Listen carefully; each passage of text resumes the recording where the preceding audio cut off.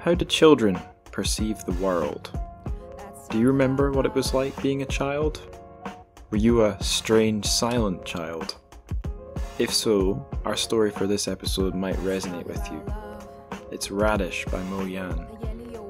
Our word of the day is Tòumíngde, because the Chinese title of Radish is Tòumíngde Hóngluóbo. But what does that mean, and why is that important?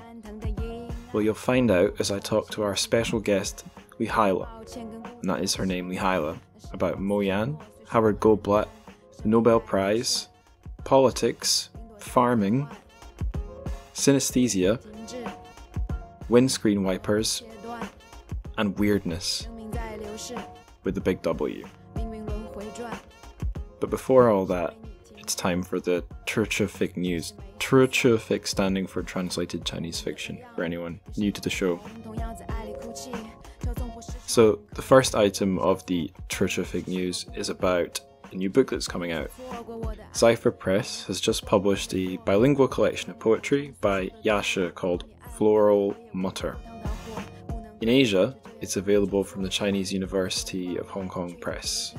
The translator is Nick Admussen, although I've managed to write Mick Admussen in my notes, but he's definitely Nick. He's a name who popped up previously in an episode I did on weeds, aka wild grass, Ye Cao by Lu Shun. Nick sent me some links where you can read interviews and excerpts of the poetry from the book, so those will all be in the show notes. I'm just going to quickly ask, who is Yasha? Well, a math teacher by day, Yasha lives 1,000 miles from the Beijing literary scene, but is celebrated among lovers of Chinese poetry from the conservative to the avant-garde. His jagged and intense short lyrics, wild nature sonnets, punchy couplets, and genre-bending, surreal poetic essays daringly combine iconoclasm and heart. From poems about rock moths to monks to cartoon cats, his works stand outside conventional structures and forms of Chinese poetry and find their roots instead in the independent spirit, folk imagination, and tough music of the people of Sichuan. So this is a Sichuan poet, but working a very long way from the cool Beijing scene. So I'm all for that, as someone who is myself at this moment quite removed from the capital of my own lands. Item 2 of our news today in this episode is about Chinese sci-fi. I'm sure a lot of you will be glad to hear that. So the publisher Solaris are going to publish a book called Synopticon, New Chinese Science Fiction. It's an anthology, a little bit kind of in the mould of Ken Liu, though the Ken Liu edited anthologies Broken Stars and Invisible Planets. It's that sort of thing. But this time the translator and editor, or certainly the editor, is Xueting Christine Ni, who I've come across on Twitter a few times. This one's coming out in spring 2021. It's got world rights, so you can, I guess, expect this one to reach you wherever you are, and possibly in more than one language, but certainly in English. The author lineup is on the info page that Solaris have put up. It's a lot of names you'll recognise from the Ken Liu anthologies. I'll just rattle through them right now. Anna Wu, Gu She, Zhao Haihong, Tang Fei, Regina Kan Yuang, Nian Yu, Hao Jingfang, who we've covered on the show twice, Wang Jingkang, Ma Boyong, Han Song, AQ, Jiang Bo, and Bao Shu, who we also covered on the show. He's the guy that did What Has Passed Shall in Candlelight Appear. So very exciting there, and I'm working to do an interesting episode on that already, so watch this space. In the publishing world and on this podcast, watch this space. The third item of the news is again about Chinese sci-fi. Just more and more of this stuff coming out, it looks like, which is great, because we speculated before on the show whether or not it could keep on going, and it seems like, at least in publication, it's doing that at present. So this is a release from Tor, who've done, at least in America, they're the kind of the publisher of translated Chinese sci-fi. And they've got a new Liu Cixin collection of short stories coming out. It's called To Hold Up the Sky. The translator is Joel Martinson, who's done more of the Liu Cixin translations than Ken Liu. So Joel Martinson seems to be the Liu Cixin translator guy. In the books to come, he seems to be the guy. Anyway, that one's coming out in October 20th, and it's, as well as being a publication announcement, it was also a cover reveal. I'm not really someone who cares much about cover reveals, but I'll put a link on the show notes when you can see the cover of To Hold Up the Sky. Spoilers, it's blue and looks spacey.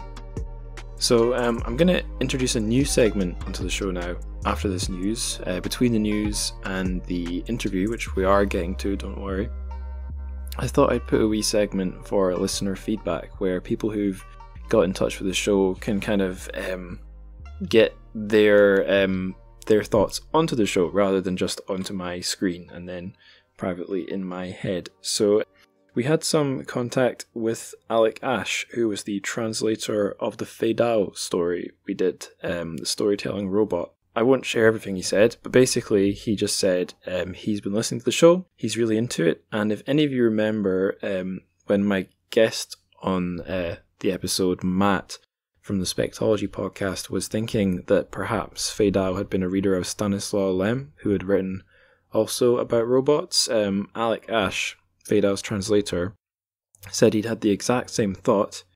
He asked Fei Dao, and Fei Dao said no, he'd never read Stanislaw Lem's stuff. So, bit of surprise there, but just interesting to see how Fei Dao and Stanislaw, without ever having read each other, had arrived at kind of similar ideas in their stories. That's pretty cool. I had a little comment on Facebook from Michelle Dieter, who's been a previous show guest, about the Ken Leo episode. She was just letting me know that it took her 4 sessions, but it was worth it. Ken's such a smart guy, and it really helps me reflect on my own translation practice. So if you guys haven't listened to Ken Leo episode, or the Ken Leo interview on Hao Jinfan's Vagabonds, definitely do it. It's a long one. It's the longest interview we've done on the podcast yet, but it's fantastic. So do as Michelle did. Give that episode a listen. Another person I've been talking to through the magic of Facebook Messenger is Mingwei Song. He's probably the top academic studying Chinese sci-fi, and we just spoke on Facebook. Apparently he's been listening to the show, he's been enjoying it, and there may be something there, so watch this space. And I had a couple of nice chats with show listeners on Instagram, and they were recommending me some authors I could cover. So I was talking to Sokton, that's his Instagram username. He's, from what I can tell, the premier translator of Chinese to Bulgarian, certainly a translator, and he was recommending the author Can Xue, and I'm certainly very interested. I've now read one short story by Can Xue, and it was really something, so watch that space. And we had another bit of feedback from the listener, Instagram username cathode.xiong. She was recommending me the Taiwanese writer Qiu Miaojin, so definitely something I'm going to look into as well. Looks like an interesting author. Thank you for the feedback, Cathode, aka Catherine, I think, if I'm remembering correctly. So yeah, thank you all, and let's get on and listen to the interview with Lehyla. Let's hear all about Radish and Moyan. Quick disclaimer, by the way.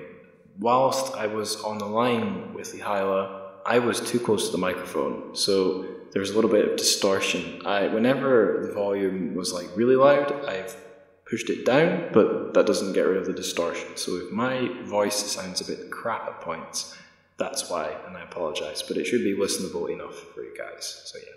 So I'm on the show with Lehyla Heward. Lehyla, it's great to have you on. How's your day going today? Hi, it's really great to be talking to you. It's going pretty well. I've had some interesting airplane issues with the virus happening, but overall pretty optimistic. Are you stuck somewhere? Sort of. I'm still in New Zealand, but I'm trying to get to Taiwan, and it's just closed its borders. Oh, that's not so helpful. No, we'll see how it works out. I guess we should say for posterity, for any listeners listening 5 years in the future, this is the COVID coronavirus that we're talking about. Yes. Yeah, hopefully that won't be forgotten in a few years, but you never know. Anyway, Lehyla, can you tell us a little bit about yourself, and then after you've told us a little bit about yourself, what the works of the author we're talking about today have to do with yourself? Yes. I am actually, you can probably tell from my voice, I'm from the US. I come from a small rural town in Arizona called Woodruff. I started studying Chinese during my undergrad in 2008 and ended up moving to China after I graduated to teach English for a year. And then I decided that's not helping me learn Chinese. So I applied for a master's program at Northeast Normal University, or Dongbei Shifan Daxue, in the Northeast, in Changchun. I ended up spending over 5 years in Dongbei in the Northeast. So that's kind of that's where my heart is. Pretty much. And it was during my MA that I started reading Moyen, because I was studying Chinese until I started my program, and I started my program in 2012, and that is the year that he won the Nobel Prize. With the news, I mean, I was kind of just hopping on the bandwagon, you could say, because I originally wanted to study Northeast literature, or Dongbei Wenxue. But I didn't even get too far in before he won the Nobel, and that drew me to reading his works. And I just thought, oh, he's fantastic. I better study him. This is so relevant. So went to my supervisor. My supervisor said, great, you can tell us how Americans view Moyen. I was like, okay, well, there you go. I just learned in my research for this episode where Moyan's from. So he's not a Dongbei guy, but no. I guess he's, depending on where you draw the line, he's arguably a northern Beifang guy, because he's from Shandong, right? A Beifang guy, yeah, absolutely. And there's actually, it's historically, Shandong has a very intricate and close relationship with Dongbei, because Shandong is just south of the pass, the Guanhai Pass. Shanghai Guan. Yeah, and then the northeast is, of course, northeast of it. And before during the Qing dynasty, especially the early years, no Han Chinese people were allowed past the Shanghai Pass. But then, because of Russian encroachment, the Qing dynasty started to send people, and they mostly sent people from Shandong. So the great majority of Han Minzu people in Dongbei today, they are of Shandong, like, heritage originally. Right. Ah, I did not know that. I knew about the that Dongbei being a enclave of the Manchu, or being a no-Han zone, and I know it got repopulated because of the Russians, but I didn't know it was by Shandong people, so that's interesting. Yeah, mostly. Yeah, it is quite interesting. So there's a lot of cultural resonance, I think, that I can see in Moyen's work. I occasionally throw in a little anecdote about my time living in China on the show, and I think this one's too good not to mention. Yeah. When you said Shanghai Guan, brought back a lot of memories, because I went there at the end of my first year in China. My mum wanted me to basically give me a tour and see. I think she wanted to see absolutely everything, and I had to clarify, it's a big country, you can't see everything. But what the thing she was most keen on was the wall, but she doesn't like crowds, so she actually herself found like some alternative Great Wall spots to visit. Yeah. And she's always like beach holidays, so she thought, oh, Shanghai Guan, the place where the wall meets the sea, perfect. So we went there, and we sat on that beach beneath the wall. Although that stretch of wall looks like it was, I think it was rebuilt in like the 90s or something. So she was a bit shocked it wasn't tumbly down and authentic looking. But yeah. It is an exciting place to stand, though, just because you then imagine thousands of miles west, there's another point that's the end of the wall. Well, another anecdote I'll say much more quickly. I've been to, and I don't know if it's the other end, another end, where the wall it kind of reaches right to the edge of the border with North Korea, and you can see into the North Korea from there. And those are the only two bits of the wall I've been to, weirdly. The strange the end. I think that one's in Dandong, right? Yeah, just outside Dandong. Yeah, I've been there as well, and I really quite like Dandong because of its proximity to North Korea. Yeah, interesting place. We could probably talk about Dandong for the next hour, but we should. Oh, I could. Yeah, same. And Dongbei. But we've got to talk about this Beifang guy, not any Dongbei guys. Yeah. So it's pretty exciting to have you on the show, being an academic sort of person. We have had academics on before, but I've never really focused on them as academics. We had Liu Guangzhao, who's doing his PhD at, I think it's King's College London, but I was kind of talking to him as one of the two organisers of the London Chinese Sci-Fi Group, and we had Christopher Payne and Nathaniel Isaacson on, both academics, but I was talking to them as translators of the stories we were talking about, Empires of Dust by Zhang Zilong and The Fundamental Nature of the Universe by Han Song. But this time, you're not the translator of Mo Yan, it's somebody else. So It's true. We have the opportunity to get a bit more academic. We'll see if we do. But yeah. On that note, the first questions I want to ask you are kind of like questions about your studies. So you kind of told me already that what your first contact with Chinese literature, language, Chinese things was. Was that something you wanted to do a long time, or was it happenstance, or somewhere in between? I would say kind of somewhere in between. I was an English literature major during my undergrad years. But it seemed very natural to then move into Chinese literature if I wanted to become fluent in Chinese and also wanted to do a master's in China in Chinese. So it's kind of a natural progression, I would say. Plus, I think that the more, I can't really say that I have read widely. So I don't know if I'm the best person to say this, but I do think that learning literature is just such a good way to get into the heart of a society and a culture, or multiple cultures, because I if there's anything I've learned from studying Chinese literature, it's that despite what some people think, it is very regional, and absolutely apart from regional, there's also the genre issue and the different writers that are doing different things. Plus there's, I kind of consider myself more a historian these days. And I think there's also, a huge thing to say, or there's a lot to say about historical fiction, but also the different types of literature you see throughout the 20th century in China. So yeah, it's much more involved than I think English readers know. That's for sure. Yeah, nothing exists in a vacuum, especially not such a massive country. It would be crazy. I do wonder if it's like growing up with the idea of the Great Wall. Like when I was wee, I don't know if my parents told me or if my child brain just jumped to this conclusion, but I thought the Great Wall went exactly around the border of China. And once you know a little bit about China, you know about how insane or, that idea is. That's actually a really interesting one. I think I probably thought something like that when I was young as well. And considering that China's borders have been, they've fluctuated for centuries, it would be kind of crazy if that were the case. Although it makes sense because a lot of cities are actually surrounded by walls in China. Yep. So the next question I've got, it's another sort of origin story question. You've already said kind of how you ended up studying Mo Yan. It was kind of a reaction to him getting the Nobel Prize.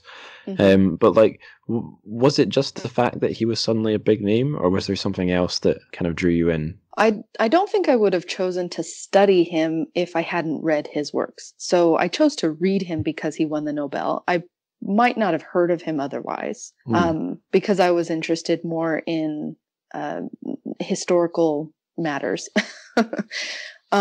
But once I started reading him, I was completely drawn in. He just creates this world and this picture and his narrative voice. I completely was entranced.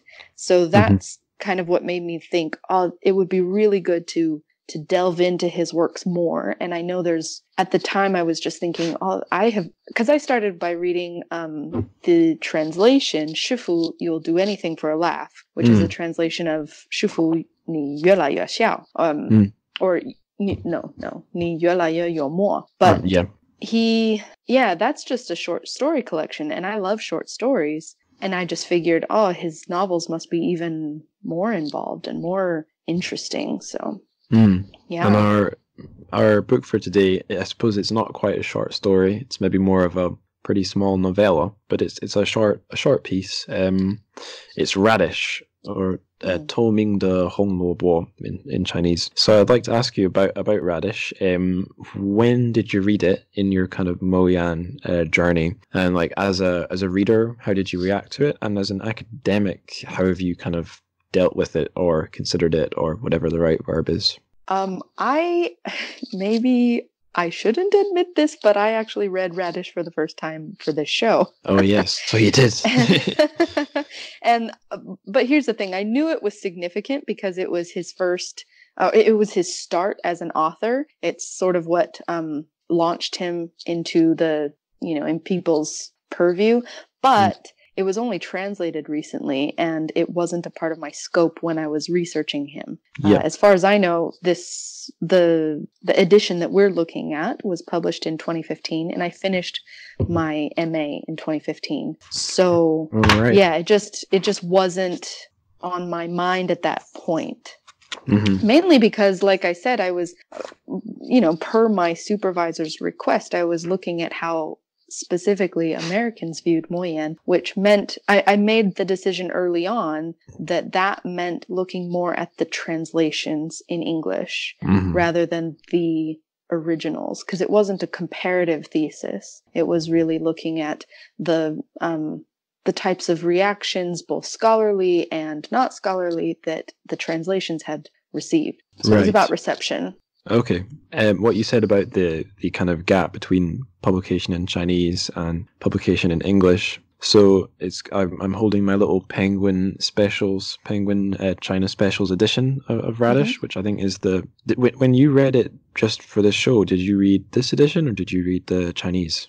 I read both, actually. I got about halfway through the Chinese version, but I had to hurry. So hurried and went back to the English version and read that. Okay, cool. Partly as a way to just see how I felt reading both, and if I got any different impressions from reading them. Okay. And I do think it was the Penguin version. It's the ebook, but it is the Penguin version. Okay. Interesting. Yeah, so I've got the same edition, but on paper, and it's got here text copyright Moyan 2015, translated from the Chinese by Howard Goldblatt, who we are going to talk about certainly. And then it says originally published in Chinese as Tòumíngde Hóngluóbo by the Chinese Writers Magazine, 1985. So a 30-year gap there. And am I right in thinking if this one came out 2015, that's 3 years after he got the Nobel Prize? Is that right? Yep, that is. I can't remember the exact month, but yes. Right. And as far as I know, he had, right after he won the Nobel, that's when the translation of Sandalwood Death came out. That's a big epic novel of his. And then soon after that, Frog was also published, the translation Frog. And then as far as I know, he had a bit of a gap where he was just kind of lying low. And then he started doing some plays. But I actually hadn't heard about this translation of Radish coming out. I didn't. Somehow I missed it. Went under the radar. Yeah. I'm just going to pause here. When I picked up the book, I lost a place that I marked. Oh no! So I'm going to edit this gap out. Cool.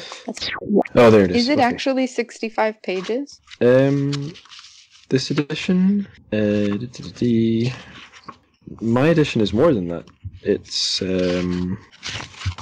if you don't include the adverts and stuff at the end, 86. Oh, okay. Okay. Right. Next question about your studies. This is kind of like a bonus fun question. What's been the most surprising thing you've learned along the way on your academic journey? In my thesis, the conclusion that I came to was that there were a lot of different opinions on Moyan. And of course, that makes sense when it's different opinions among scholars. I didn't realize there would be such a big divide between scholars who considered him, or let's say scholars who thought highly of him, and then scholars who kind of denounced him in public for not being a dissident against the Chinese government or against the PRC. I didn't realize there would be such a big gap where that was concerned. And that disappointed me a little bit, to be honest. I thought that especially considering that he had won the Nobel, that more scholars of China or sinologists would be just quite happy. But that really wasn't the case.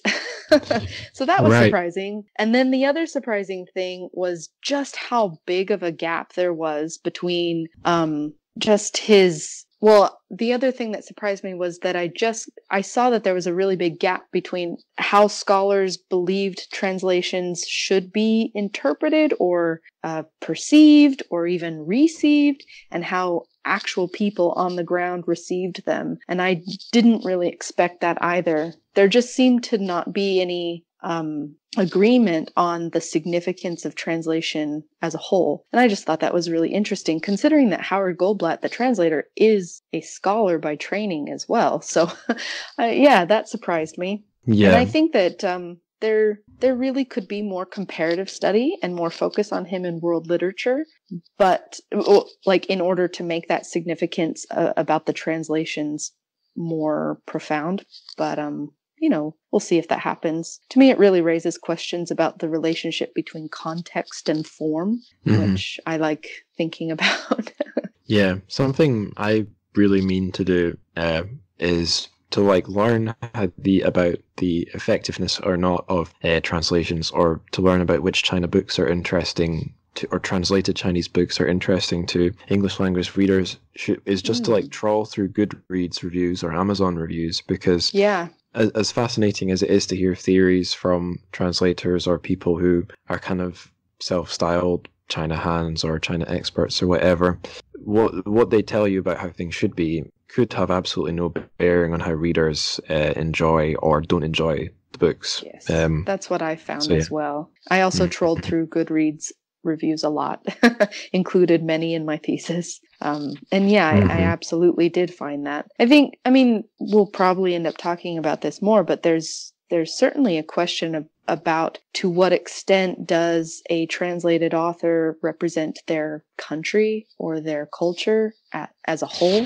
Right. And I think that a lot of people do approach translated literature in order to get a better picture of a society or culture. I mean, I've done that for sure. And I think a lot of people do that consciously without really being aware of the implications. And I think that's really the issue is are we aware when we do that of the implications? Are we really going to learn what we think we're going to learn? Yeah, I came across a little bit of criticism of that approach when I was doing my dissertation, my master's dissertation, which was on Chinese sci-fi, but also looked in general at translated Chinese stuff.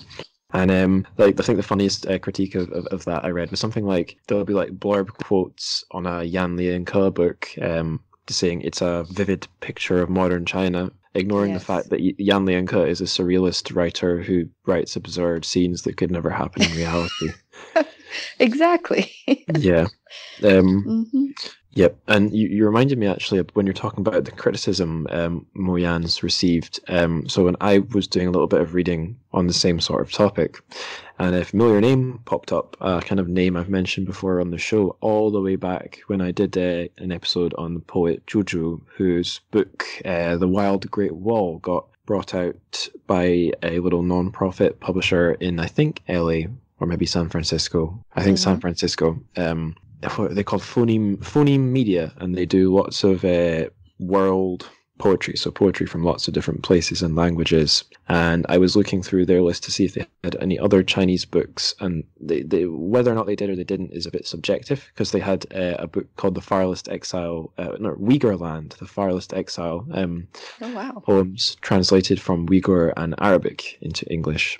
And I think the translator was a guy called Jeffrey Yang. And I thought, Jeffrey Yang. Okay, Yang, probably a Chinese name. And then his name never really pops up again, unlike a lot of other names I've kind of come across for this show and as a reader. But yeah, Jeffrey Yang seems to be, I don't know, at least in the world of Mo Yan, what he's famous for is being one of two prominent people who had a pop at Mo Yan.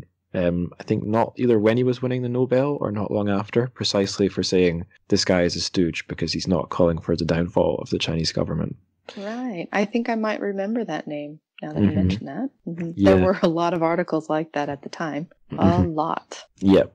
There was also a gap. I don't know if this is something that people are aware of, but there was actually a really big gap in anything published in public about Moyen. There was like a bunch of scholarship in the early 90s, basically between 1989 and 1993, 94. And then nothing until he won the Nobel. And then after that, there was a whole slew of mostly news articles, of course, and almost nothing scholar-wise, or nothing in academic journals, really. So it was just kind of strange, like just a big gap where there were a bunch of translations happening during that time, which is pretty interesting, but nothing being written about those translations. Interesting. We might get a bit more onto like the publicity Moyan's got outside of China when we get on to talking about Howard Goldblatt. But right. For now, I'd like to talk about the big man himself, Moyan. So this isn't one of the questions I prepared, but I think this would be a fun thing to mention. Moyan is his pen name, right? Yes. And what does it mean? Can you tell the listeners who don't know? Moyan means, you could translate it as don't speak or can't speak. It just basically means no language. Right. And do you know why? Well, I know, but I'm wondering if you can tell the listeners where he got that one from. Yeah, so the story goes, and it is a bit of a myth at this point, but the way he tells it is that he was a very, very, very talkative child, and he was just kind of constantly getting on everybody's nerves. And his mom would often tell him, I think it's also important to remember that he grew up in the 1950s. Yes. So this is the time of the Great Leap Forward. And then in the 60s, the Cultural Revolution. So he grew up in this very politically sensitive time. And his mom would often tell him, you need to, not speak as much. You're going to get yourself in trouble. So when he started writing, kind of in honor of her or an ode to her, he gave himself the pen name Moyen. It's funny that he was so talkative because the little boy who's possibly to some extent a version of Moyan, the little boy in Radish, he's not talkative at all, but he is also constantly getting in trouble, whether or not he wants to. That occurred to me as well as I read it, partly because Moyen has said in many times in different speeches and written it that Hei, the boy, the character that you're talking about, is probably the best reflection of his soul that he's come up with. Yeah. There's a little quote on the front of this Penguin book. It says, that dark-skinned boy with a superhuman ability to suffer and a superhuman degree of sensitivity represents the soul of my entire fictional output. So, not his self per se, but his output. But I guess those two things both have a lot of soul. Yes. Yeah. Yes. And it is quite interesting. So, our young man Hei is in the county of Gaomi, which is... I'm not sure if I've got the tones right, but Gaomi. And that's an important place to Moyan as well. Can you tell the listeners why that is? Gaomi is a township, like you said, basically a county in East Shandong province. It's where he is from. That's where the author is from. And it's where he sets all of his stories. So it's important simply because it's his hometown. But that fact has also led many people to discuss Moyen in terms of native place literature and root-seeking literature, which are very similar, but not quite the same, I suppose. Native place literature would be pretty significant because the idea is that as you write about the region or the actual place, what you do is project your regional characteristics onto the national landscape. So in other words, you recast what would otherwise be peculiarities as national characteristics. And that a lot of authors have done that in a lot of different time periods, but it was talked about for quite a while in the 1920s and 30s and then sort of brought back to life in the 1980s, and Moyen was one of the forerunners of that. Just going to say, in the 80s, would that be one of the various literary reactions to like the aftermath of the Cultural Revolution? Yes, absolutely. And root-seeking kind of kicked that off. So the idea behind root-seeking is that in the Cultural Revolution and before that, during the Great Leap Forward, so much was really so much traditional culture. Yeah, damage was done to traditional culture and also traditional sensibilities. So the idea behind root-seeking literature is these writers had space and relative political freedom to explore what their actual roots were, both in terms of their, like, where they came from, because there was a whole generation that had been uprooted to go to work in other places in the country, right? The sent-off youth. Yep. Moyen was, as far as I remember, and you might correct me, he was not a sent-off youth. Not that I'm aware of, but I'm far from an expert. Well, there were a lot of sent-off youth sorry? He joined, I think in that period of his life, he joined the army rather than being sent anywhere. Oh, yeah. That's right.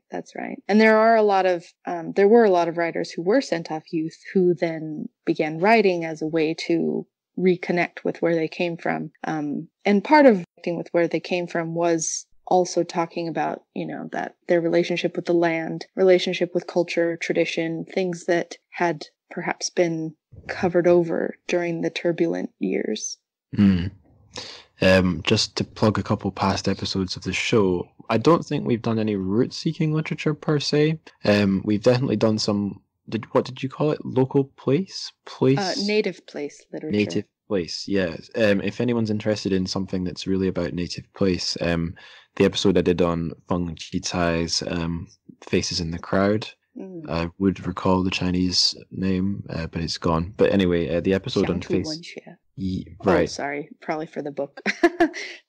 Yeah, I think you helped me. That was the one where the literal translation was something like oh yes, strange people in a vulgar world, or unusual people in a ordinary world, something like that.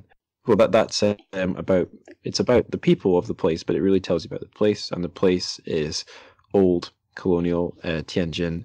And we've got another one which is kind of about relationship to the land, but it's like another genre of fiction that was reacting to the Cultural Revolution. It's Empires of Dust, Nongmin Diguo by Jiang Zilong. I think I do know the Chinese name. Oh no, I just said the Chinese name for that one. I also know the Chinese name for the genre. I think it's Gaigo Wanshui, reform literature. Mm-hmm. So if anyone listening wants to hear more about styles of Chinese novel or fiction or writing that came after the Cultural Revolution, those two episodes are fun places to go. Yeah, I'm going to keep rambling on, listeners, because there's another thing I'd like to plug. If you've not heard before, this podcast has its own little map, like a custom Google map that I'll link to in the show notes and tweet about and whatnot. It's got basically every setting of every book that we cover, I place on a Google map, and you can look at them all together. And I've placed Gaomi County, Moyan's kind of birthplace and hometown on the map for you guys to enjoy. And I think Lehyla has something to say about Gaomi, if I'm right. Yes, it might do better somewhere else. But one of the prominent Chinese scholars of Moyan, Zhang Qinghua, he says that Gaomi Township and also the world of red sorghum, or the world of the red sorghum family, is it's Moyan's earth, and he's just very connected to this earth that he creates. So these places really carry, and they're sort of symbolic of his whole world view. That's kind of it's an important thing, because this is where he draws the significance for himself as an author, and also for every story that he writes. Right. Thank you for chipping in with that. That's probably going to inform our discussion about Radish. Now, you've already told me that Radish was kind of like the start of his career, the first big thing he got published. So I'm going to extend the question and just ask, like, compared to his other writing, where does it sit? Because this is the only Moyan I've read. This is my intro to him. Oh, this How is similar or not? This was one of the questions I was really excited for, actually. Yes. Yeah. So as someone who has read a lot of his stories, especially the ones in translation, I found this to be really different. However, knowing that it was his first, basically, I consider it, speaking of roots, as the root of all of those other stories. And I could see very clearly how he's developed as an author and as an artist. Because, for example, Sandalwood Death, which I would consider kind of the epitome of his style, is, I can just see how it progressed from Radish to Sandalwood Death. And I think any reader who has read maybe at least 3 of the works in between those two will probably see something very similar. But I can also, when I first came to Radish and started reading it, I kind of felt like it was really toned down, and it was quite, it was very odd because it wasn't as crazy. The energy in it wasn't as high strung. Maybe I don't mean high strung, but just his other novels are very high energy and they're very quick pace. Mm-hmm. And I kind of could almost feel that in Radish, but not quite. So it just felt a lot more slow than the rest of the works. So I think a reader coming into it with no knowledge would just, would find it just a great novel. But anybody who has already read, for example, Red Sorghum or Life and Death Are Wearing Me Out, they would come to Radish and be like, well, where's all the crazy stuff? Right. My experience of reading it, finding that it was not a tense book, let's say, that matches, what you said matches exactly my experience of reading it. I'll try and paint a picture of how I read the bulk of this book. So I picked it up on a trip to London. It was a trip I was on a wee travelling holiday of sorts in the south of England after having finished my dissertation. Stopped by London, did a little meeting of sorts, and I also swung by the Guanghua bookshop, the kind of Chinese bookshop in Chinatown, and came back from that, put it on my bookshelf, didn't touch it for a few months, was reading other things. And then around Christmas and New Year, me and a couple of my friends went up to my friend Tim's house. Tim lives in this place called Blairgowrie, which is north of Dundee. Dundee's on a river, but you don't have, and it's certainly not like the Highlands of Scotland, but you don't have to go too far north before you're getting into the Highlands and mountains and glens and stuff. And I learned ever since my pal moved to Blairgowrie, you can take one of just the city buses and you can get up there in about half an hour, but on a generic bus, and even double-decker ones go up that way. So I think I went up with my pals, but they had to go on the evening, or they stayed the night. But I stayed the night up at my pal's house at the top of this glen, not reading the book, obviously. And the morning after, I was quite hungover in kind of a hazy. I don't know if you know that feeling when you're a little bit hungover, but all you can do is just lie back and recover and relax.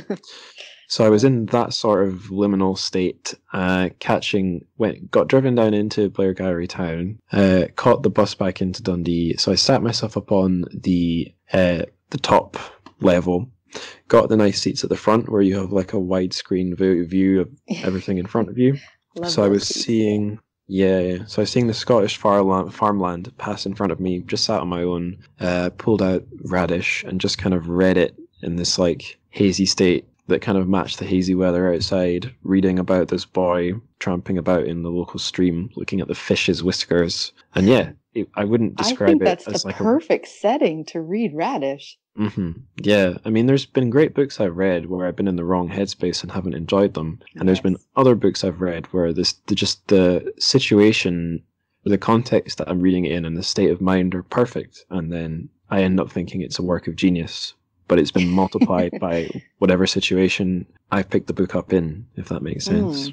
It does. It makes perfect sense. And I kind of had the opposite experience with this book, because maybe it was because I hadn't read it before, but I struggled sometimes to get into the headspace. And it was interesting because it took me back to the times when I was reading the books for during my master's.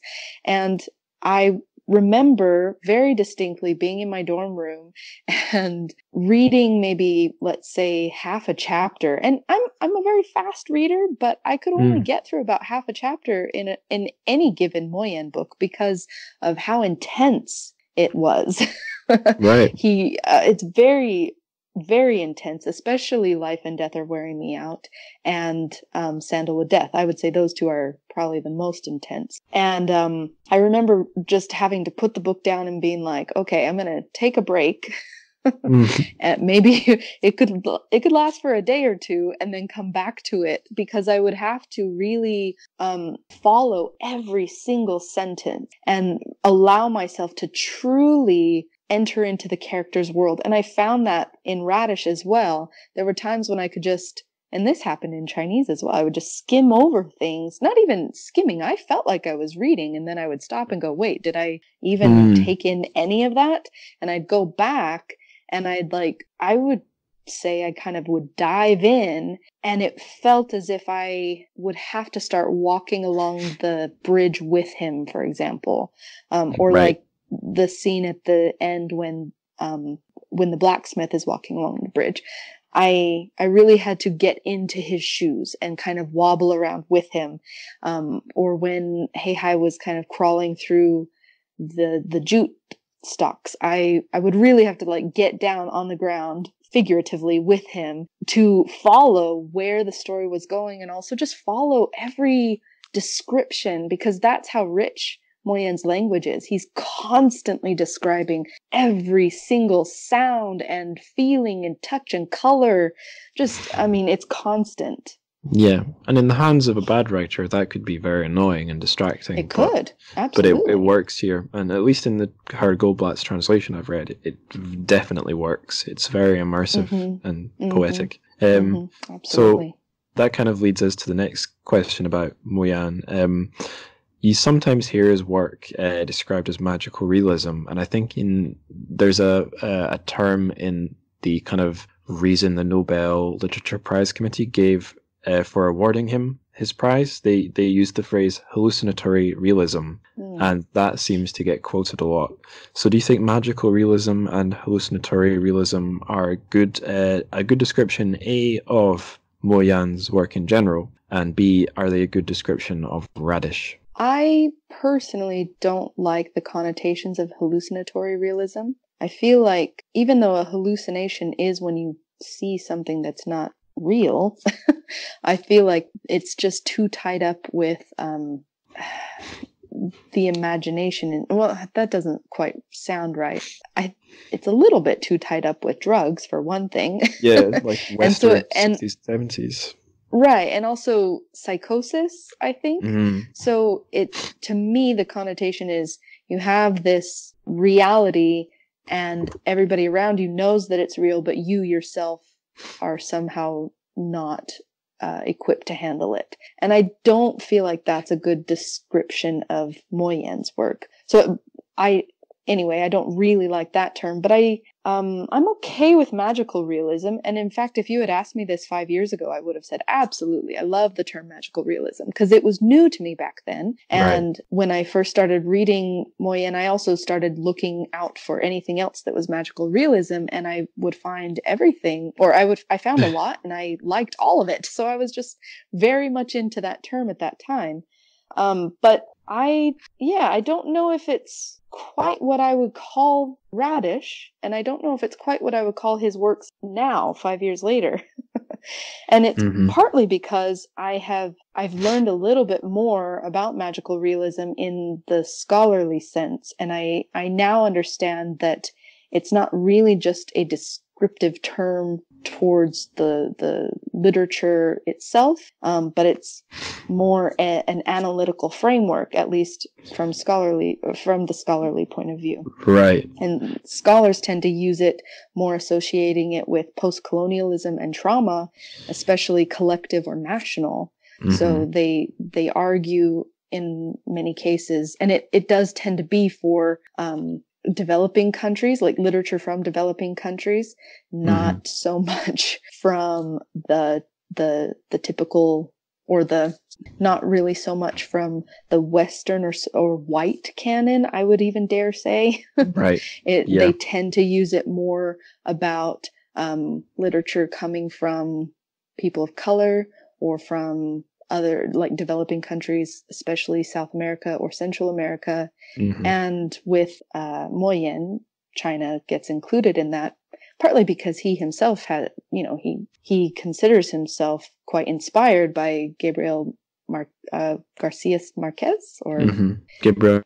That's right. Yeah. So, I mean, it makes sense, but I think that it's kind of taken it maybe a bit too far sometimes. I can see where that reading comes from, but I personally am more of the mind to talk about authors as individuals. And I know their social environments are very important, but I think that especially when we're talking about a translation, we should probably be very wary of projecting meaning onto a collective that, quote unquote, we might not understand. And I do say that with a grain of salt, but I think that these are questions that readers should probably be aware of, but also probably especially anybody who's going to go and analyze the work really should be aware of. So I think that magical realism and other analytical frameworks can be problematic when they're coming from a Western background, but Chinese scholars have also really connected with that interpretation. So what do you do? I'm not really sure what the right answer is there, or if there is a right answer. For example, that article that I was talking about, written by Zhang Qinghua, in that he calls Mo Yan an Adonis. Right. So what do you do with that? Whatever you like, I suppose. Exactly. A couple wee anecdotes about magical realism. One's like about the amazing opinions, let's say, that you see on Twitter. And I quite like Twitter. It's done wonders for the show, and it's how we've ended up communicating. Yes. But speaking of taking things with a pinch of salt, I saw some tweet on there that was getting lots of retweets, and it was very popular. And it was their opinion, this user's opinion about magical realism, which basically said, listen, if you call anything that's not from South American magical realism, then you are part of the problem. And obviously the sentiment there is pointing out this person knows that the genre emerged in South America, but this person presumably isn't aware of Mo Yan and the ways that kind of seed of literature has spread throughout the world. Right. And that reminds me, in the episode on Empires of Dust, which is not a magical realist book, but has a few moments that you might call magical realist, I ended up having a somewhat similar conversation with the translator and academic Christopher Payne, and there was a phrase that stuck in my head, which was that kind of the way that magical realism was transmitted from South America to China kind of sidestepped the Anglosphere. That's the phrase. It sounds very corny, but I think it's a useful one. That is an interesting thought. Yeah. Yeah. I mean, I'm not sure if it's completely accurate, but what I have found, which I kind of knew living in China, but didn't really have a full understanding of, but something I've really seen on this podcast is that Chinese readers, they read an awful lot of translated stuff that's been translated into Chinese, and it seems like a lot of it is, probably the majority of it is from European languages, but not necessarily English. There's a lot of stuff from Russian, a lot of stuff from South America, but also huge amounts of French, broad. Spanish, German. So it's not something I'm an expert on at all, but thinking about the influence of Western or European languages or literature in China, it's huge, but it doesn't have much of a bias at all towards English. I mean, English might be the biggest out of the lot, but I'm sure English is outnumbered by everything else stacked against it, if that makes sense. It does, and I noticed that as well. But I would say that when it comes to magical realism, there are some arguments out there that talk about how it's really less a matter of influence and more a matter of similarities in terms of folklore, and not really the content of folklore, but the fact of folklore. So a lot of scholars, I should say, they and especially Chinese scholars, they will talk about how what Mo Yan is really tapping into is a sense of tradition. And he says it himself. He grew up listening to master storytellers, master bards, so to speak.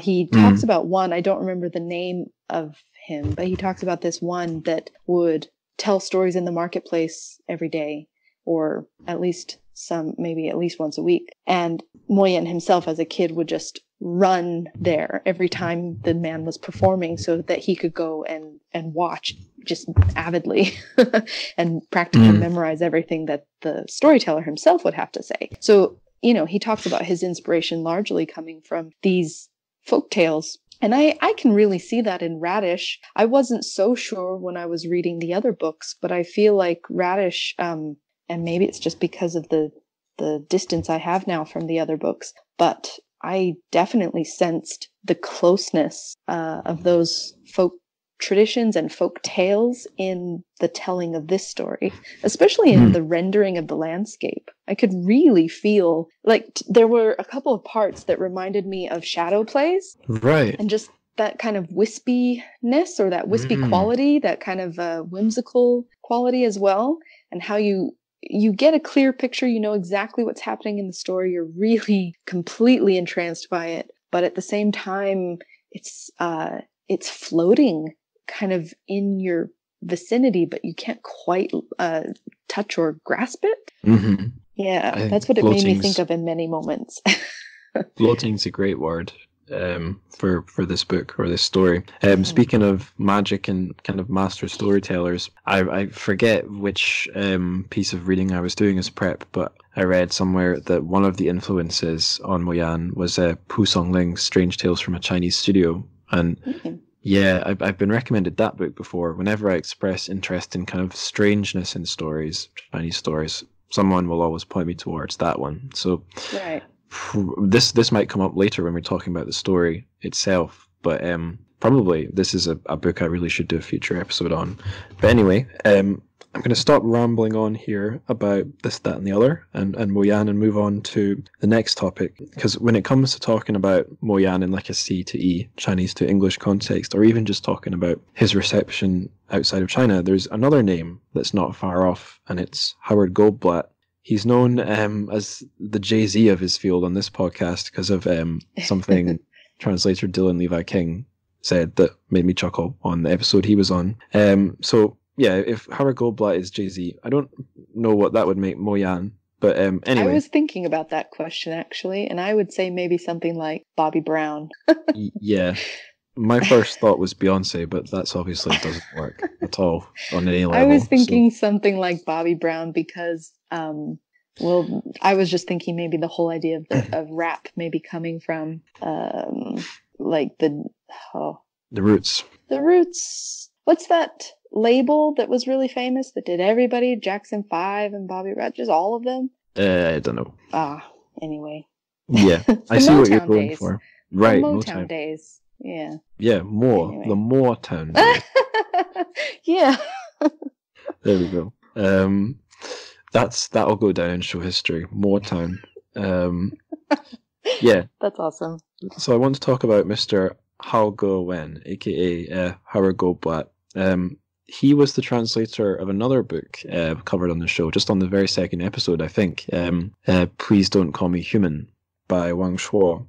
Howard Goldblatt, I didn't know who he was. He was just a name when I did that episode. He totally avoided scrutiny. Because things have changed a lot since I started the show, but this has been going from knowing nothing to knowing at least something. So yeah, he really was just a name when I picked up that book. Despite reading his intro, and reading his intro at the time, I thought, oh, this guy seems to like have a little bit of a sense of humor. He seems to have done a competent translation. Mm-hmm. And yeah, it's just funny knowing that in hindsight who this guy is. That is quite funny. So yeah, it's time for him to get scrutinized on the show for the very first time. Or maybe technically the second time, because me and Dylan talked about him. So can you tell us, or tell the listeners, why Mr. Howard Goldblatt and Mr. Mo Yan are somewhat tied together, at least in the popular imagination? Howard Goldblatt is one of many Mo Yans, so to speak. That phrasing comes from his own article that was written post-Nobel win, where he was discussing the Mo Yan's other Mo Yans. Basically the translators from other languages. But for English readers, he is, the only one, as far as I know, that has translated Mo Yan. But he's also translated a wide array of literature, and that has verified his reputation among Chinese scholars, despite I think, being the only person to translate Moyen into English. Mm. For me personally, I took it as a sign from the universe to find out that Howard Goldblatt kind of started his career out by rediscovering the author Xiao Hong, because Xiao Hong, she's a Dongbei author and probably the most well-known. And I didn't realize, like, I had heard of her before I heard of Howard Goldblatt, but I didn't realize that he had been the one to research her work and translate it. And that kind of put her back into the purview of Chinese scholars. I did not realize that. So when I found that out, I was like, oh, he has a connection to Dongbei, and I eventually want to come back around and research Dongbei. So yes, this is a sign that I need to be researching Moyen for now. So he has a very broad CV in terms of translating Chinese literature. He's translated quite a bit from Taiwanese authors, and yeah, like you said, Wang Shuo and just many, many others. I think there's something to be said for how marketable his translations are, considering that most translated fiction has only come to light in the last 20 years or so.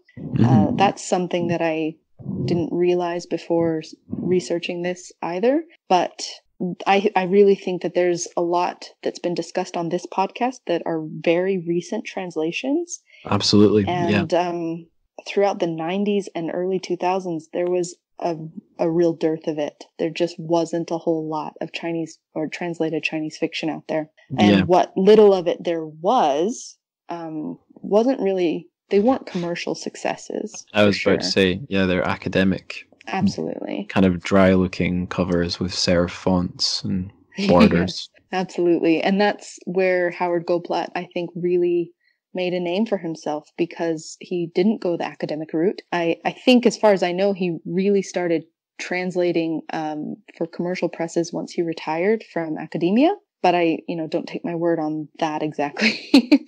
I know he put out some translations before that, but I think he really got started after he retired. And he just was prolific. He's been very prolific in the last 15 years about. So yeah, I think that's probably the main way that his name has become so tied up with Moyen's. But also, something else I found out while I was doing my research was that Howard Goldblatt was the main one to be on these prize committees, and he would be nominating Moyen, because partly, I'm sure, because he was translating his work and wanted it to be known by other people. And so we know about the Nobel Prize, but before the Nobel Prize, long before the Nobel Prize, Howard Goldblatt nominated Moyen for the Nudestat Prize. And the Nudestat is actually known as the American Nobel. At that time, he had only just translated Red Sorghum, and I think one other, if I remember right, or possibly Garlic not. Ballads, maybe? Oh, the Garlic Ballads, possibly. Yeah, maybe those two. And so Moyen ended up not being chosen for that prize, maybe because he didn't really have enough work out in translation yet. Right. But then, just a few years after that, not really the same committee, but sort of so there's these associations in the US, in Oklahoma. There's World Literature Today, if you've heard of that magazine. Mm-hmm. They are a subsidiary or they come from Oklahoma University. Is it Oklahoma University or University of Oklahoma? Yes.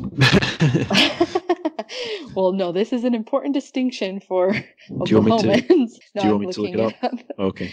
While you're looking it up, because my mom lives there.